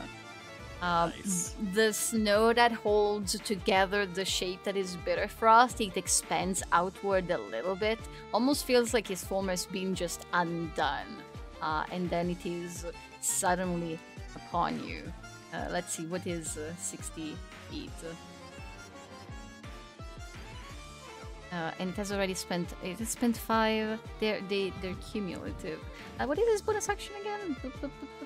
Oh, wrong side block. Right. What have we got? It's gonna fly past these stalagmites, and Bitterfrost grabs some of them, like handfuls of them, and snaps them off and looks off into the distance and says, "First, I'm coming for you, and then I'm coming for that stupid cat." And it's going to just chuck these stalagmites at Tekka. You were dodging, right? So it's a disadvantage? Yep. Mm-hmm. But it is within his ridiculous range. So,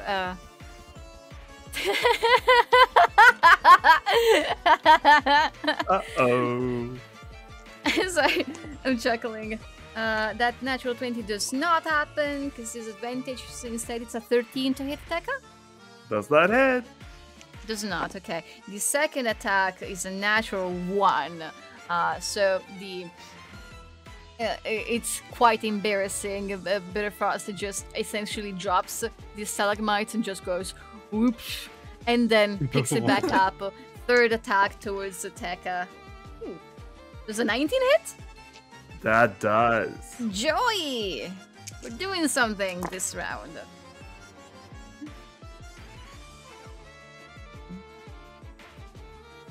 $36 points of piercing damage. Ah! Oh, okay. Sure.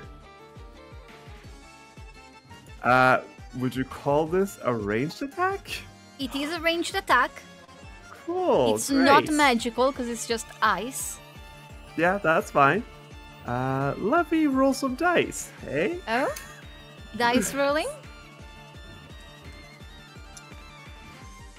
That's what this game is about. 3. Mm-hmm. So did you say 36? Yes. Okay. So what kind of attack was this third attack? Just a really sharp, really long piece of ice thrown at you like a javelin. Okay. You've been dodging one. The second one didn't even get anywhere close to you. You didn't even have to move. And as you prepared for the third one, it was just perfectly thrown, not at where you were standing, but where you instinctively moved to avoid it. And you are struck on one of your legs, and this really wide gash opens and you begin to bleed. Yeah, so Unless, what I don't know what you're rolling for. No, so essentially this is just called deflect missiles. So I think this is sort of like a kick that is dampening the impact, but it's still like the sharp like cut happens, but it's not as fast or as strong as it could have been. So yeah, so just taking less damage, but still ouchy, still bad. Okay. Yeah, if it wasn't for your quick reflexes, you might have lost your leg right there. Yes. And instead, you're still standing. You're fine. But you have experienced just the sheer strength of this living embodiment of winter, who is not only seemingly upset at Seraphis, but also kind of enjoying this. Like he's been looking forward to actually beating you up. You understand now from their personalities. Nefarious had loved to mess with you guys while he was in disguise, but Bitterfrost wanted to just move on to the violence aspect of their game, and he is loving it. Brooke, back to you, top of the round. Alright, I'm gonna start hitting him as well.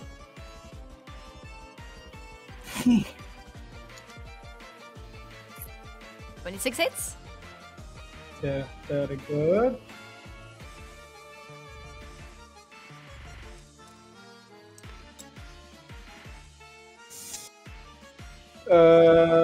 One radiant damage, 15 slashing.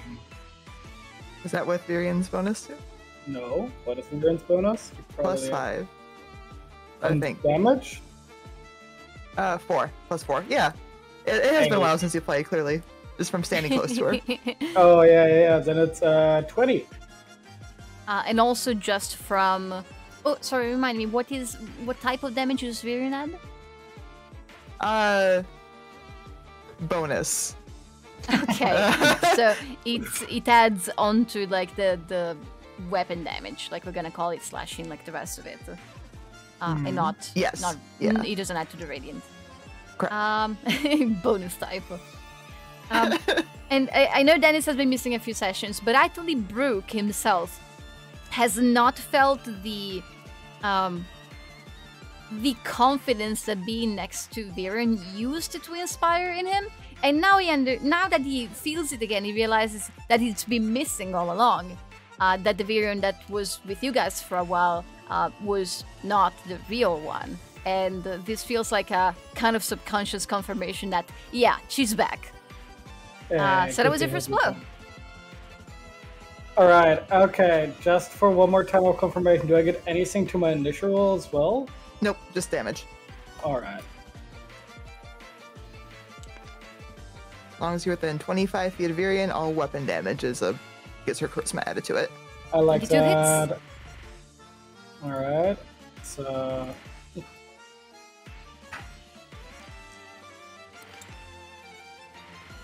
12 slashing, 4 radiant.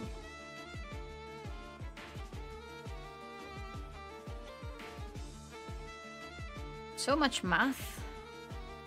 Mm-hmm. You can see that where your blade cuts into the werewolf, the wound that you leave behind, it crackles with divine radiant energy. The wounds keep on burning even after you have inflicted it. Now that the werewolf is no longer exactly alive, you can see that your weapon is doing so much more damage to him. He just needs to roll higher. Anything else? Nope, I don't think so. Okay, moving on to Aren, who is in a reasonably fine position. So the range on his bow is like 150 before we even approach disadvantage. So maybe he can come here to give a hand to Tekka, who's just on his own. This is good enough with the arc of the arrow to start shooting at Bitter Frost. So he'll be doing just that. He will use a bonus action for Planar Warrior. Oh wait. Oh, that is a range of 60 feet. Okay, he can't do that quite yet, can he? 10, 20, 30, 40, 50, 60. No.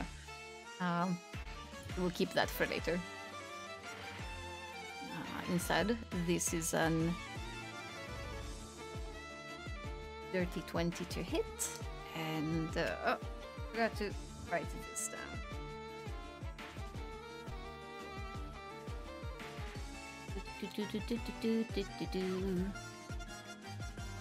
So that's a hit and a miss.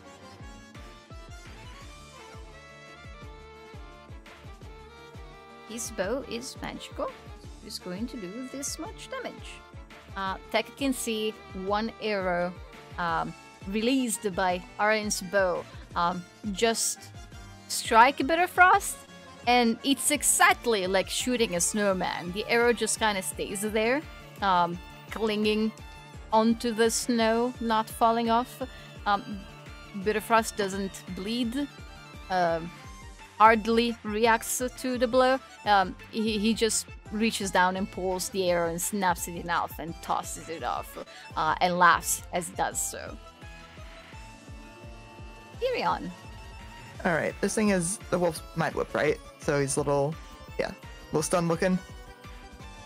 Mm-hmm.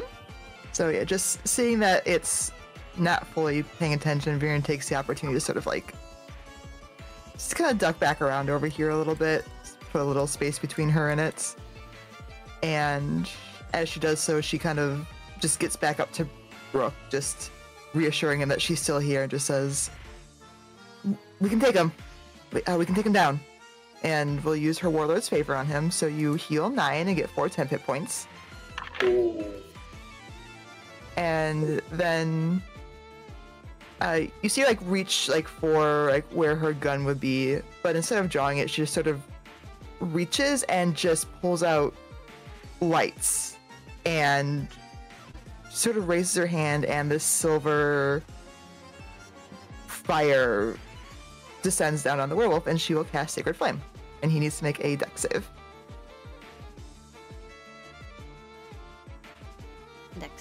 Dex save. DC 16. He's not bad at saves, but I did roll poorly on this one. That's a 10. Alright, so he takes 2d8 radiance. Ooh. It's good to have you back. Yes, 11 radiance.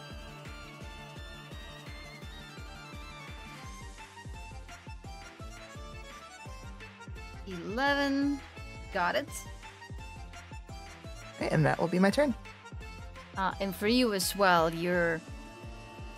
And this is relatively new for you. This magic that you've only had for what, a few days? Yes, she looks a little surprised that she just did this, honestly. It's odd. It kind of came naturally to you, but at the same time, you wouldn't really be able to explain how you did it if you were to put it into words. You just know how to do it in the same way you know how to walk and talk.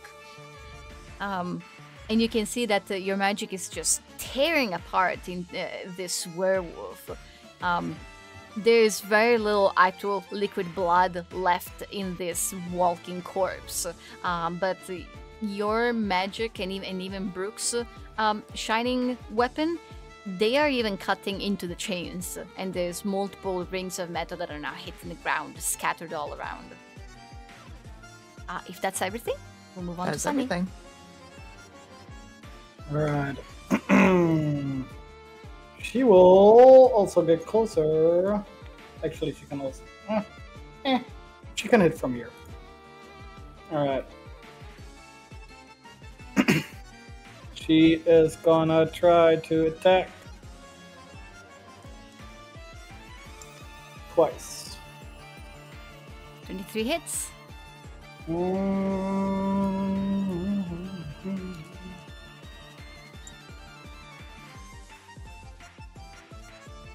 That's 16 slashing. And the second one. Okay. Sunny herself struggles a little bit. That's a hit. To actually do meaningful damage to the werewolf. Her weapon is not magical, and her damage is resisted. Okay.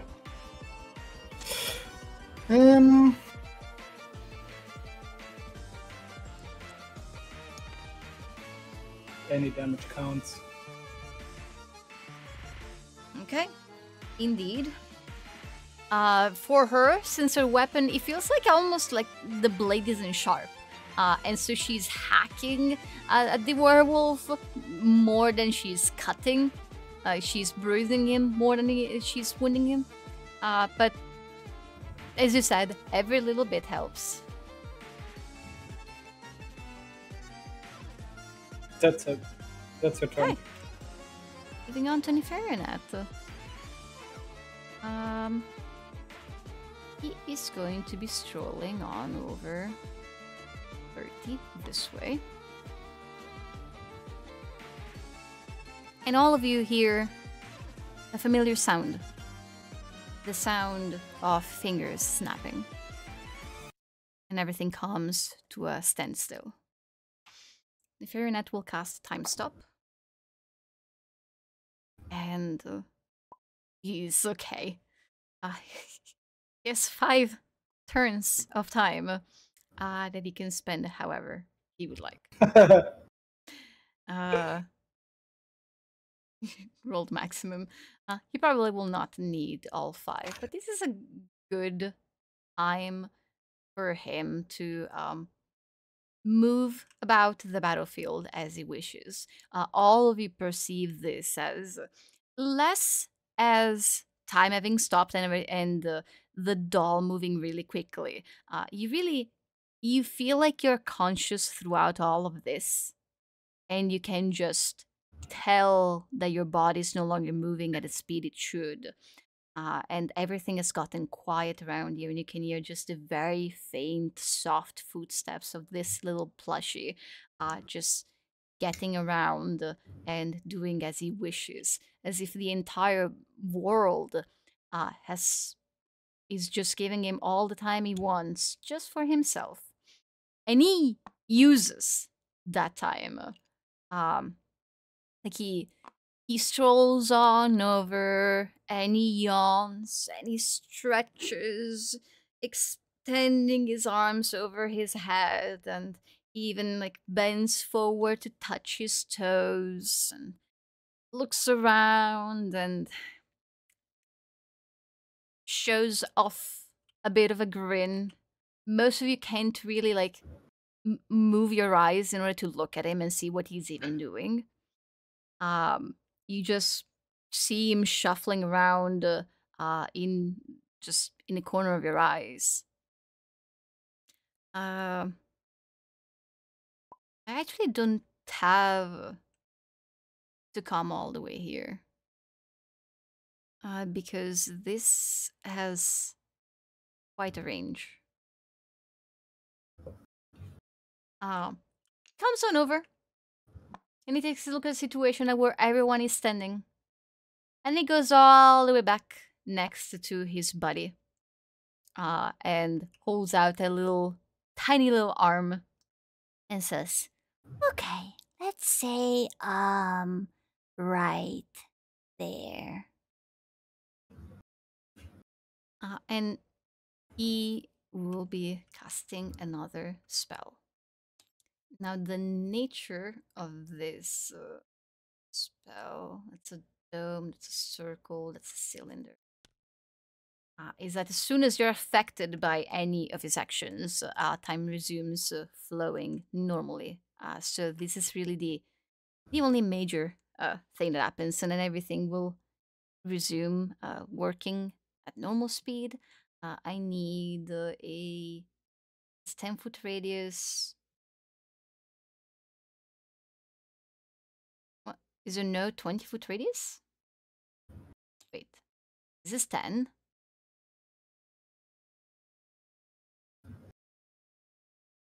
I need a 20-foot radius, but this goes from 10 straight to 40? Why? Guess it has to be 10 then. No, it doesn't. Oh, that's upsetting.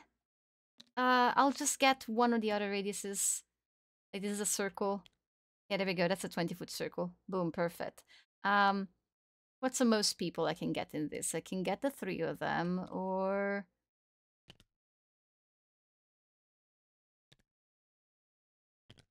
the 3 of them? Ah. How could Pip and Tekka be exactly 4 to 5 feet apart? Well All done. according done, to plan. Like an oiled machine. Then we'll go for the back row like this. In this particular spot, a storm of ice will suddenly billow. Everybody in this radius needs to roll a dexterity saving throw.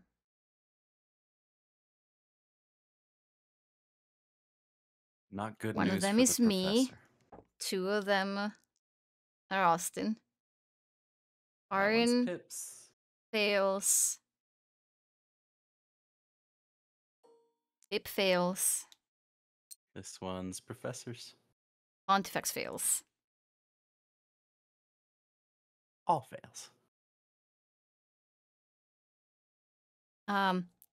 It's as if the ice that on the ceiling suddenly just begins to hail down on all of you, and even the frozen over surface of the floor beneath your feet, it rises up. It becomes sharp as if covered in thorns of ice, I and might digs use into your inspiration feet. on Oh, this. go for ahead. Pip. Using stone stair inspiration. Ha! Nope. What do you roll? 9. Total?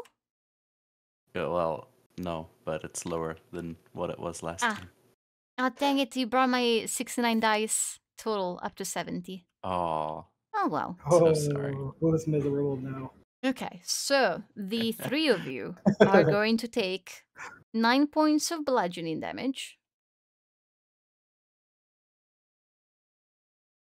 These are different dice. It's very annoying that I have to do this. And 17 points of cold damage. Oh crap, I put away my dice. I said 17 and what? The saying 9? 9? Okay. That means 26 total because Arin doesn't resist either type. Okay.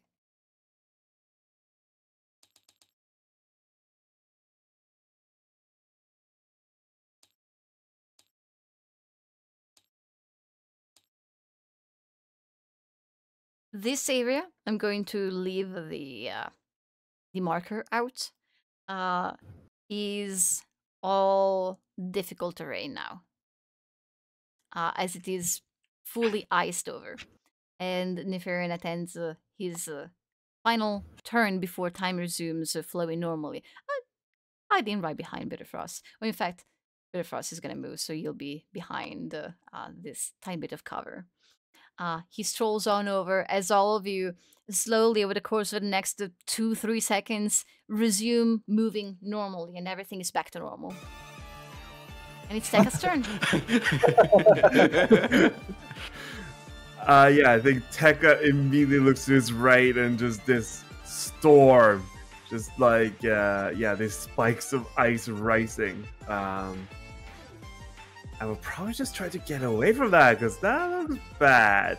So running up to... I think that should be 35.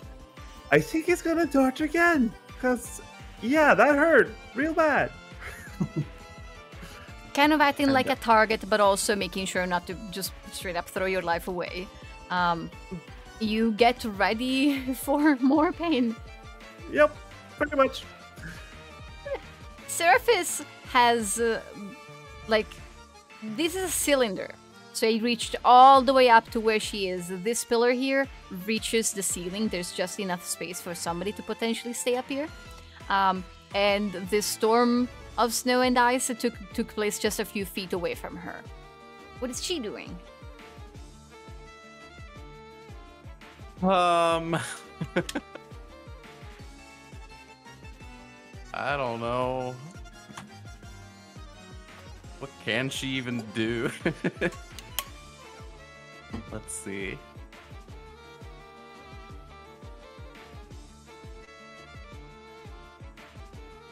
I think she's going to just stay right there. She's not much of a fighter, she's more of a moral support. And all of her skills are not really about She's combat. watching to make sure no invisible things sneak up on us. Indeed. Which is that's why Pontifex summoned her. That's what she is in this cave for.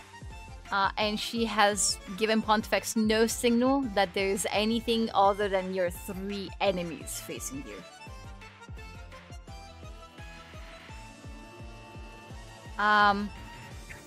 Does something happen when a werewolf starts to turn in the bonfire, or is it at the end? Just if it ends, it's turned. Okay.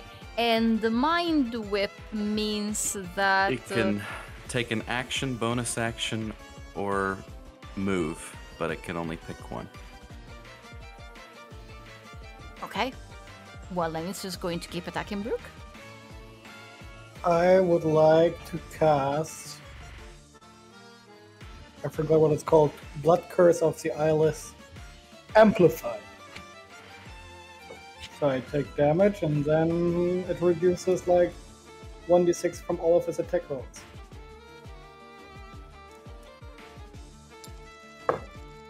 Okay. Blood pours out from the wound you have inflicted to yourself earlier on the palm of your hand, before the werewolf even moves to attack again.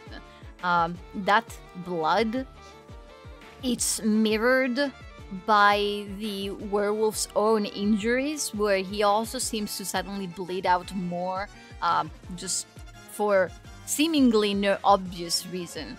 And his eyes, already bloodshot, you only see red at this point. He's essentially partially blinded as he goes for these following few swings. It's not his advantage, it's just minus a roll, right? Minus 1d6, yeah, I can roll for the first one. Okay, begin rolling. I will need 3 rolls. So that's minus 2 on the first bite, which is... It becomes a 17? Nope. Woo! Okay. On the second one, minus 1, that's the claws.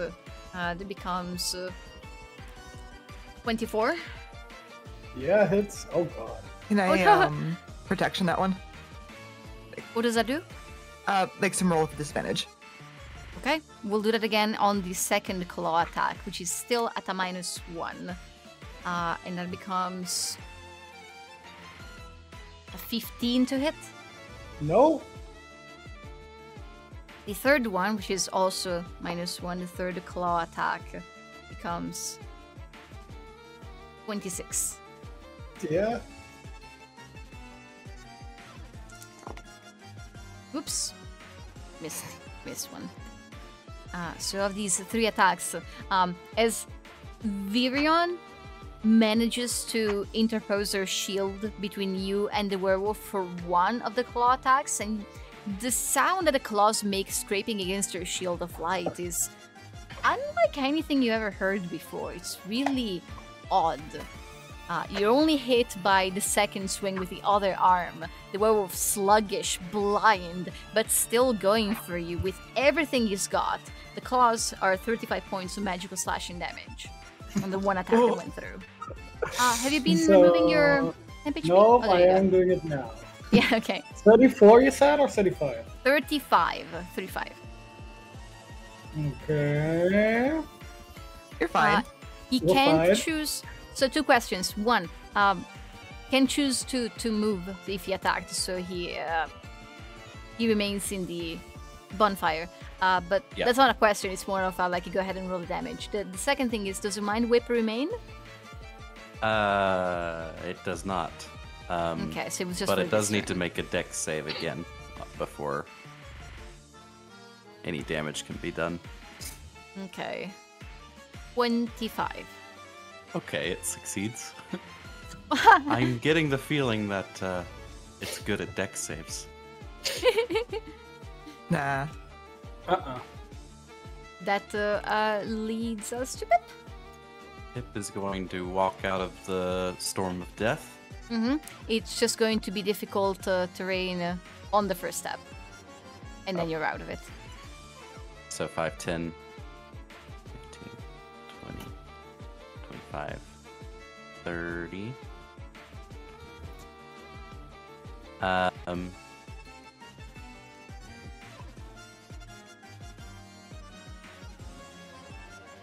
Let's see here.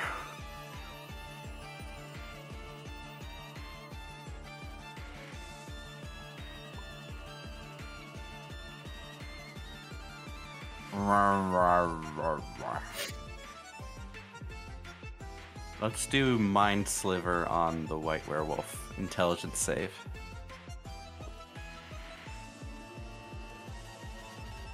$16. It just succeeds. Bonus action, Pip is going to stab the effigy. Werewolf takes 2d6 psychic damage.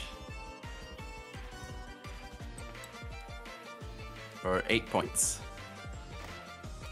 Okay. Damn. Once again, you see him flinching at this and bringing a clawed hand up to his head and then shaking it off. For the first time with being this close, even though the werewolf's focus remains mostly on Brooke, but this is the first time where like he actually looks at you and you make eye contact and you can just see the drool dripping from his mouth. He looks just completely driven by rage. And he looks at you like he actually sees you. Yoinks! Yeah, that'll be Pip's turn. Pontifex. Bonus action, Pontifex is going to move the astrolabe 30 feet straight up. I changed it on here and it disappeared. My It's gone. chat log said, not loading garbage object. Oh, really? Yeah. Ouch. Let's see if that happens again. Oh, How is a garbage object? it's gone. What are you Garbage trying to do? object. Why does this happen? Like, what are you doing? I'm trying to make it just change to 30 feet. Okay, let me look at it.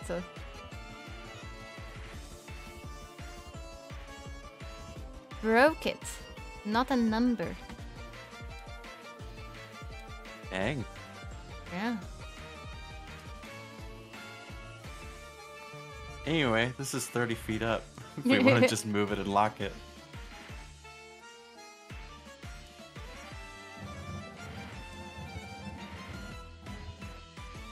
Boop. Can you change its name? Maybe? Okay. If you could put like just 30 feet in its name, then we'll know. It is 35 feet up. 35. Perfect. And then Pontifex is going to cast through the astrolabe a 5th level fireball on them.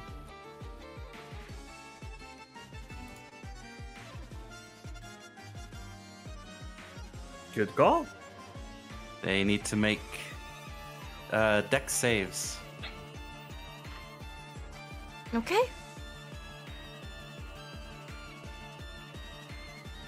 Yeah, that's a great idea. All right, Nefarious rolls a 7, and Bitter Frost is like backwards, but Bitter Frost rolls an 18. Wow. It's Okay, not- Bitter Frost succeeds. It's supposed to go like this. Yeah, and Bitter Frost is the one who is made of snow. Yeah. All right. Then 10d6 fire damage. That's 32 points on Nefarious and half that much on Bitter Frost. Hilariously, that just means that they both take 32. Oh. The snowman's weak to fire? No.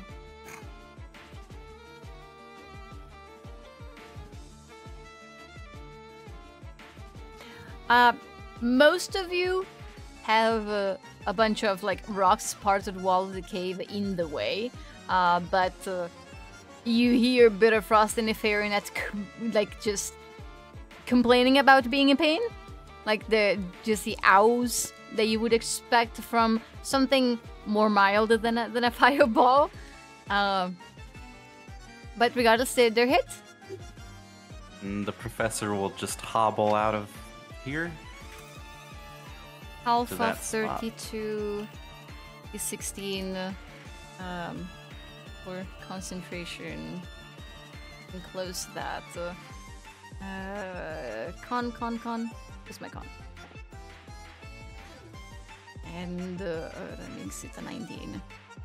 So fly is still in effect. All right. That'll end Professor's turn. Okay.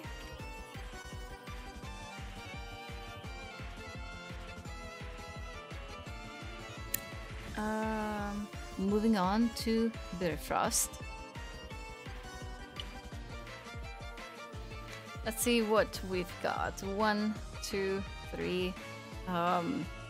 Fly is 60 feet of movement, so it's 25 to here. This is an extra fly to go over. An extra 5 to go over. So we have plenty to get to Tekka. Tekka, you are approached by... You just left behind you a snowstorm, and there's a second one that comes right up at you. The snow that makes up Bitterfrost, somehow it's all scattering in every direction and floating, but when it comes down on you, it feels very solid, very heavy, very hard. It's going to attempt to slam a few attacks on you. It's a disadvantage because you're dodging, so the first one is a 16. Does not hit. The second one, the lowest, is 19. That hits. And the third one, the lowest, is 22. That also hits. Rip.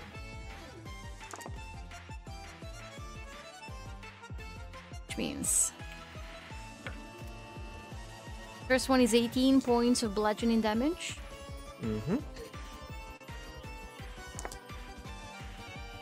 The second one is 17. Sorry, my voice. 17 for the second one. Alrighty.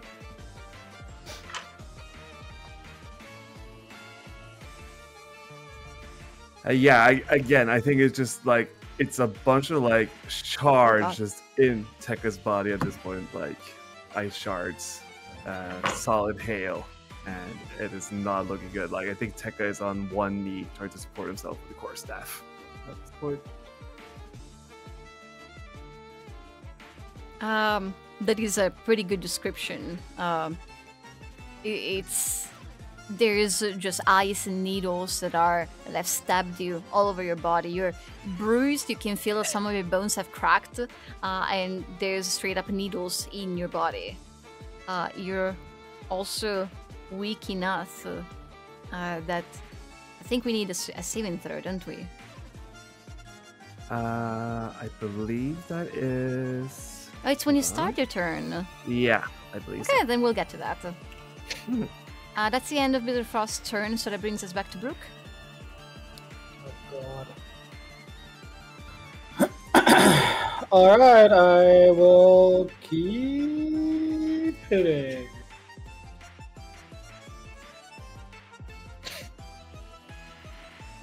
Alright. 23 hits. Here. 1 radiant, 14 slashing. Got it. 19. Mm-hmm.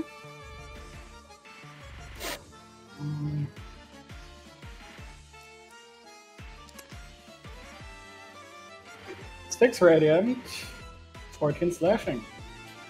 Brooke, despite the injuries you have already sustained, you're holding your ground and you're hitting as hard as you can. Years of training do not let you down.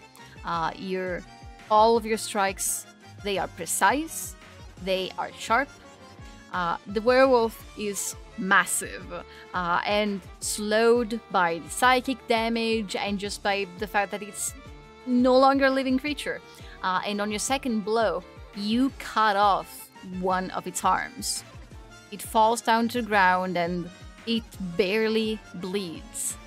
And the werewolf himself seems to not even notice. Oh god. Only one? I guess that at least means that it's one attack less. Hey. Anything else in your turn? Don't think so, no. Okay, that brings us to Aaron, who's going to step out of here. So he's on this tile. Is he 60 feet within? Yeah. Absolutely. Comes crawling out, tumbling out from the area of the storming area, and approaches and comes to lend a hand to Tekka in the best way that he can. The next time he shoots his arrows, they glow with this bluish light. They leave behind a sparkling trail as they fly towards Bitterfrost. The first... Where did I put my d20? Here it is. The first attack is a 21 to hit. That's a hit. And the second one is also a hit. Damage is this much plus force damage. All damage dealt by the attack becomes force damage. Next time, okay, it's just on the first arrow. So it's a one-time thing. So 3 plus 4 plus.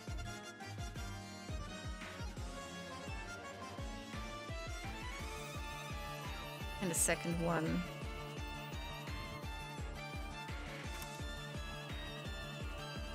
Oops.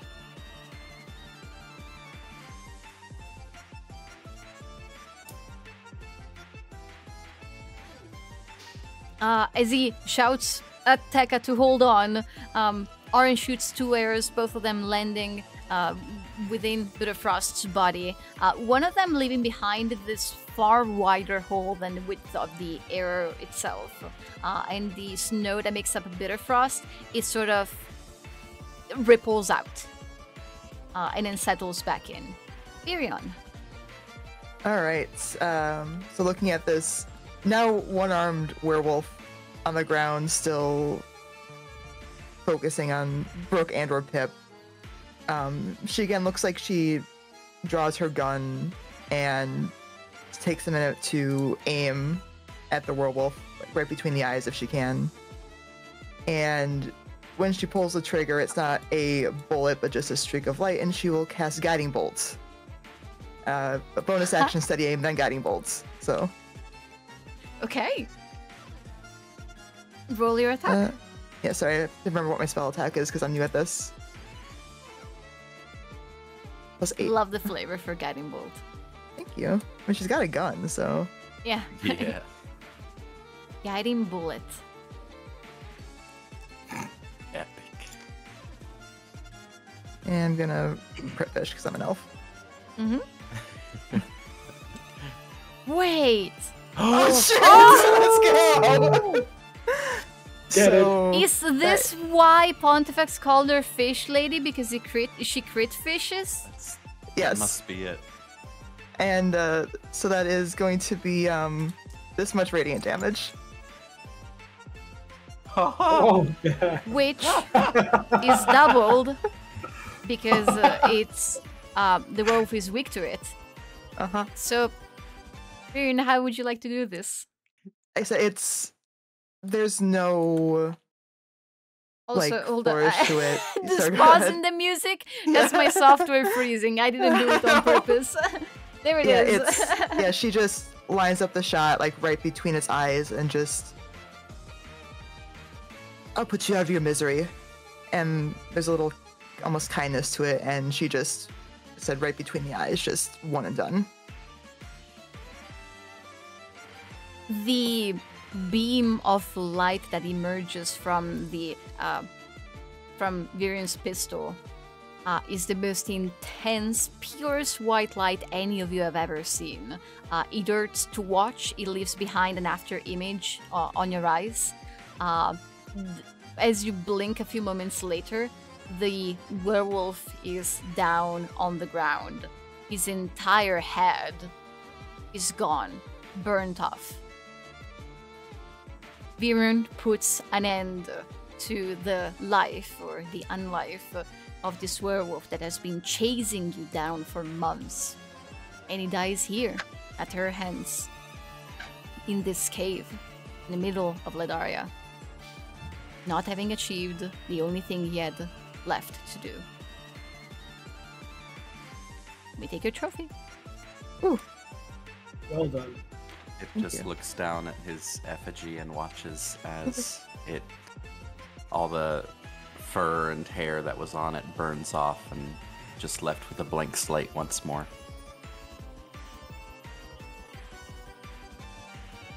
that is my turn. She like turns her attention over to Bitterfrost, but cannot move. Just in time to see Tekka in dire danger. Oops. It's Sunny's turn. Can she get over there? 10, 20, 30. Yeah! Cool.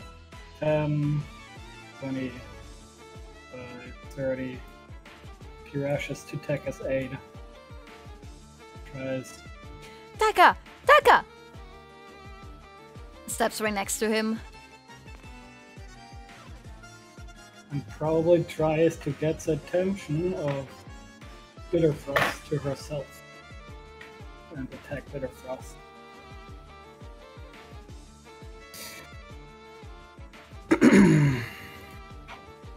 Sunny finds that it's such an odd feeling to be trying to strike down a bunch of snow.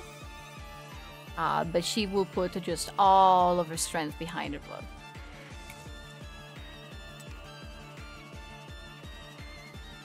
Yeah. 24 hits. She's still in Viren's range, I assume? Yep, 25 feet. 17. Whoops, that's Um, not... Sorry, I can do math. Okay. Then the last hit. They're both hits. Her snow is just... her what? Her sword is chopping off bits of snow. Just grating down this golem bit by bit. But there's still so much more to be done. It feels better than hitting the werewolf soul ride. Oh, you mean No. No, it doesn't. Maybe it is a sword. Maybe it is No. a sword. It's a dull blade. I forgot to sharpen it before the time. I'm sorry, it's also resistant to... We need to get Sunny a magical sword. This is becoming a problem for her. Alright, that's her turn. Okay. That brings us back to Nefarious. And there is an issue that Nefarious hadn't considered. So the little plushie actually begins to move forward a little bit. Over here. Okay. What have we got? Not a whole lot of line of sight. But you can see Aaron. So I guess Aaron will be at the end of this. Nefarious glances over in Virian's general direction. The two of them can't really see each other. There's too many obstacles. Nefarious is really short. So it's mainly Aaron who happens to have his focus on the plushie. As Nefarious brings the attention back to him, and then extends a tiny little arm and points towards Aaron, and mimics the shape of Virian's gun with his fingers, and he says, "Bang!" And he'll be casting Finger of Death on Aaron. Oh god. I don't actually have to roll for the Constitution saving throw or for the damage, because Aaron happens to be entirely immune to necrotic damage. So you're lucky that this was like my only available target. It just kind of happened. There is this, much like you've never seen a burst of such pure light as Virian's attack. None of you have ever seen something so dark, as if shadows themselves have condensed themselves into a beam of the opposite of light. And the further it goes from Nefarious, the more it expands outward into a wider radius, and it completely envelops Aaron. And even those of you who haven't been hit by it, you can feel like it's taking your breath away. It's taking your life out of your body, just luring it out. And you all look in horror at Aaron, who just stands there. The shadows do not cling onto him, and it just disperses, and he is completely unscathed. He had to put his arms in front of his face reflectively to protect himself, and he slowly lowers them and looks around and says, "Huh." And Nefarious says, Huh. Well, that's odd. I didn't see any chains on you. You guys are full of secrets, aren't you? I suppose this is going to be a lot more fun than I had thought. That brings us to Tekka's turn. Yeah, Tekka, may I have your wisdom saving throw? Absolutely. Let us see here. I'm sure nothing could go wrong here. Absolutely not.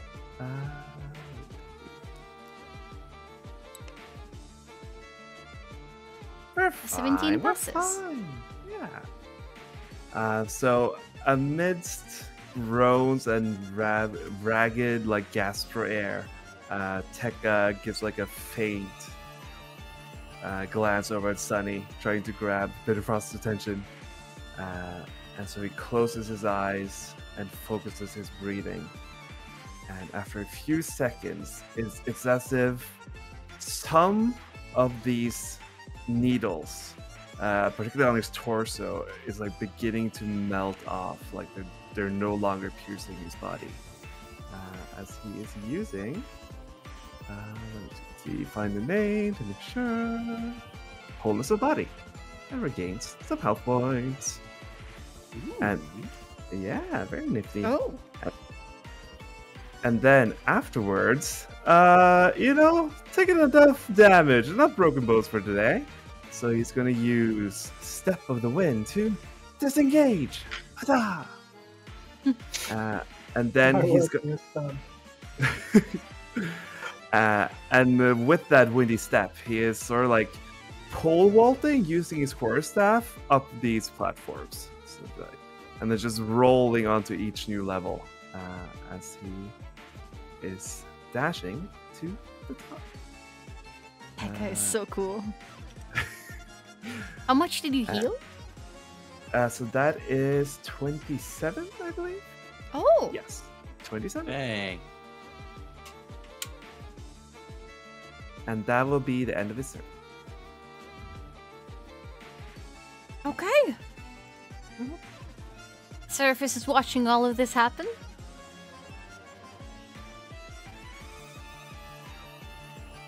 Austin, nothing from her? Nope. Okay, She Pip. she doesn't care. That's fine. We'll leave her out for the rest of the fight. We know. Unless you tell me otherwise. Oh, Pip's this gonna area go- is no longer difficult terrain. Pip's gonna go up here next to Tekka, This is so difficult. but on the side.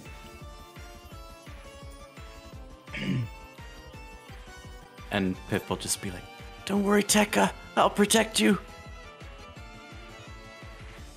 And as he's running, the fire that was on the other side of the battlefield gets sucked back into his iron ring, and he redirects it towards Bitterfrost, putting it right here. Bitterfrost needs to make a dex save.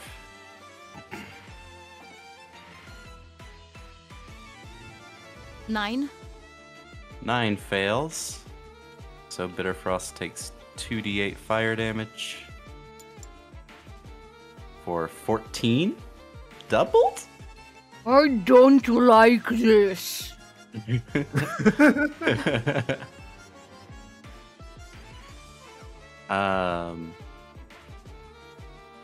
Let's see.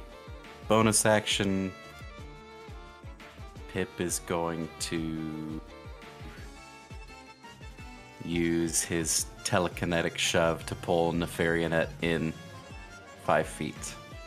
He needs to make a strength save. He, it, they, her? They're all he. Okay. 7. Nope. Nefarious gets... Yoop. Yeah, dex saves on Bitterfrost and strength saves on the Fahrenheit is the way to go. As he goes, whoa! And Pip just says, "No more games." That's it. Pip, roll a persuasion check.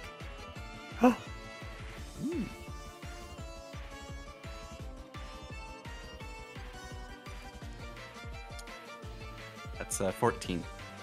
Okay. From his new vantage point, he looks down at a doll who brings up a little paw to his chin and mimics like the gesture of considering it. And Nefarious says, Well, I suppose we have done what we came here to do. And calls out to Bitterfrost and says, What do you say, old pal? Are we done? and Bitterfrost just lets out this howl and says, "I am not done yet."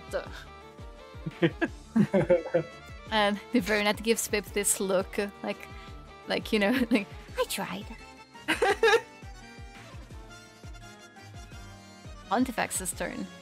Okay, well, I guess then go for it, Professor. Fireball. Nefarious will counterspell it. Pip will counterspell the counterspell. Oh, okay. So I have counterspelled with this spell slot, which is a 5th. Pip is also 5th. Oh, wait. That's enough, isn't it? Yeah. If they meet? Oh! Okay!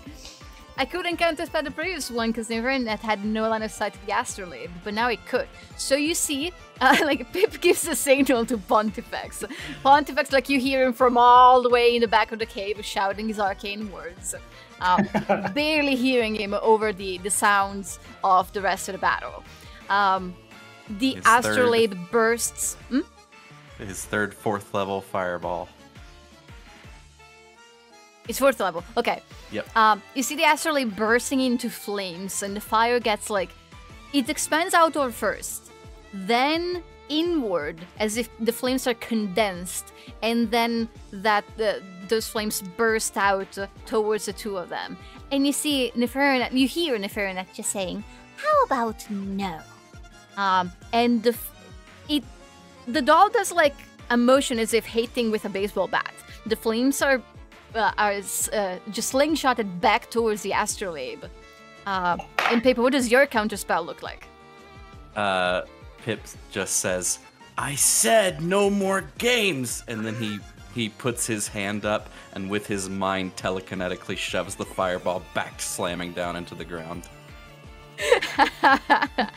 And these are both failed deck saves. So roll a damage. Okay. And That'll Pip, you can see, and you're really the only person who can see this, but Nefarious, as much as a doll can emote, is for the first time genuinely surprised. 96 fire damage for 36 points. Okay, 36 on Nefarious. Plus this much. And 36. Oops. Times 2 on Bitterfrost, which is a total of this much. Bitterfrost's hit points are this many. How would Pontifex like to undo Bitterfrost?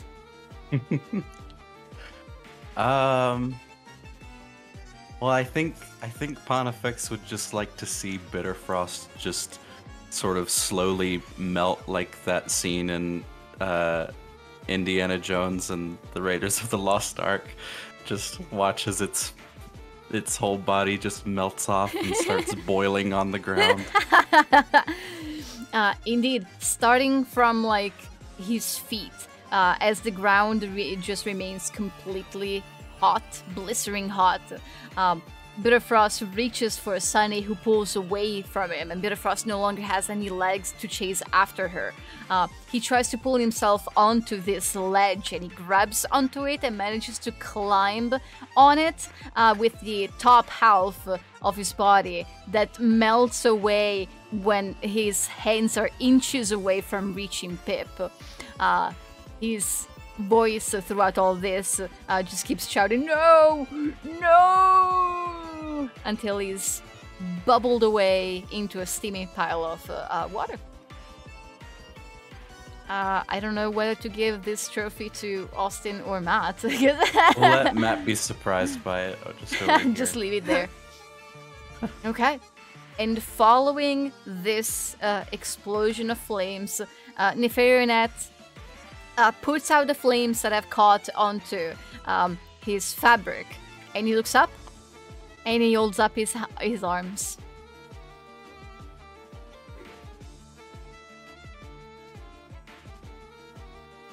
Are you done? Yeah, I think I'm done. And I have to say, watching my best friend die right in front of my eyes, oh, it's so miserable. Mom will be happy. Yeah. I promised her a show. And as the plushie gives up and no longer fights you, we're out of initiative, and we can end the session here. Ooh. Dang. Cliffhanger for next year. Cliffhanger for next year. Next Who year. said there wouldn't be a cliffhanger? It's a little one. I mean, this is a very small cliff right here. Honestly, it's a cliffhanger more for me, because I don't know if you're gonna like kill Nefarious. Jeez. Totally possible. But congratulations on surviving. Yay. That is one powerful doll. Yeah. The world of dreams is his for him to shape. Dang. Congratulations on killing the werewolf once and for all. You never did learn his name, and he will never bother you again. Don't make us feel bad, Winter.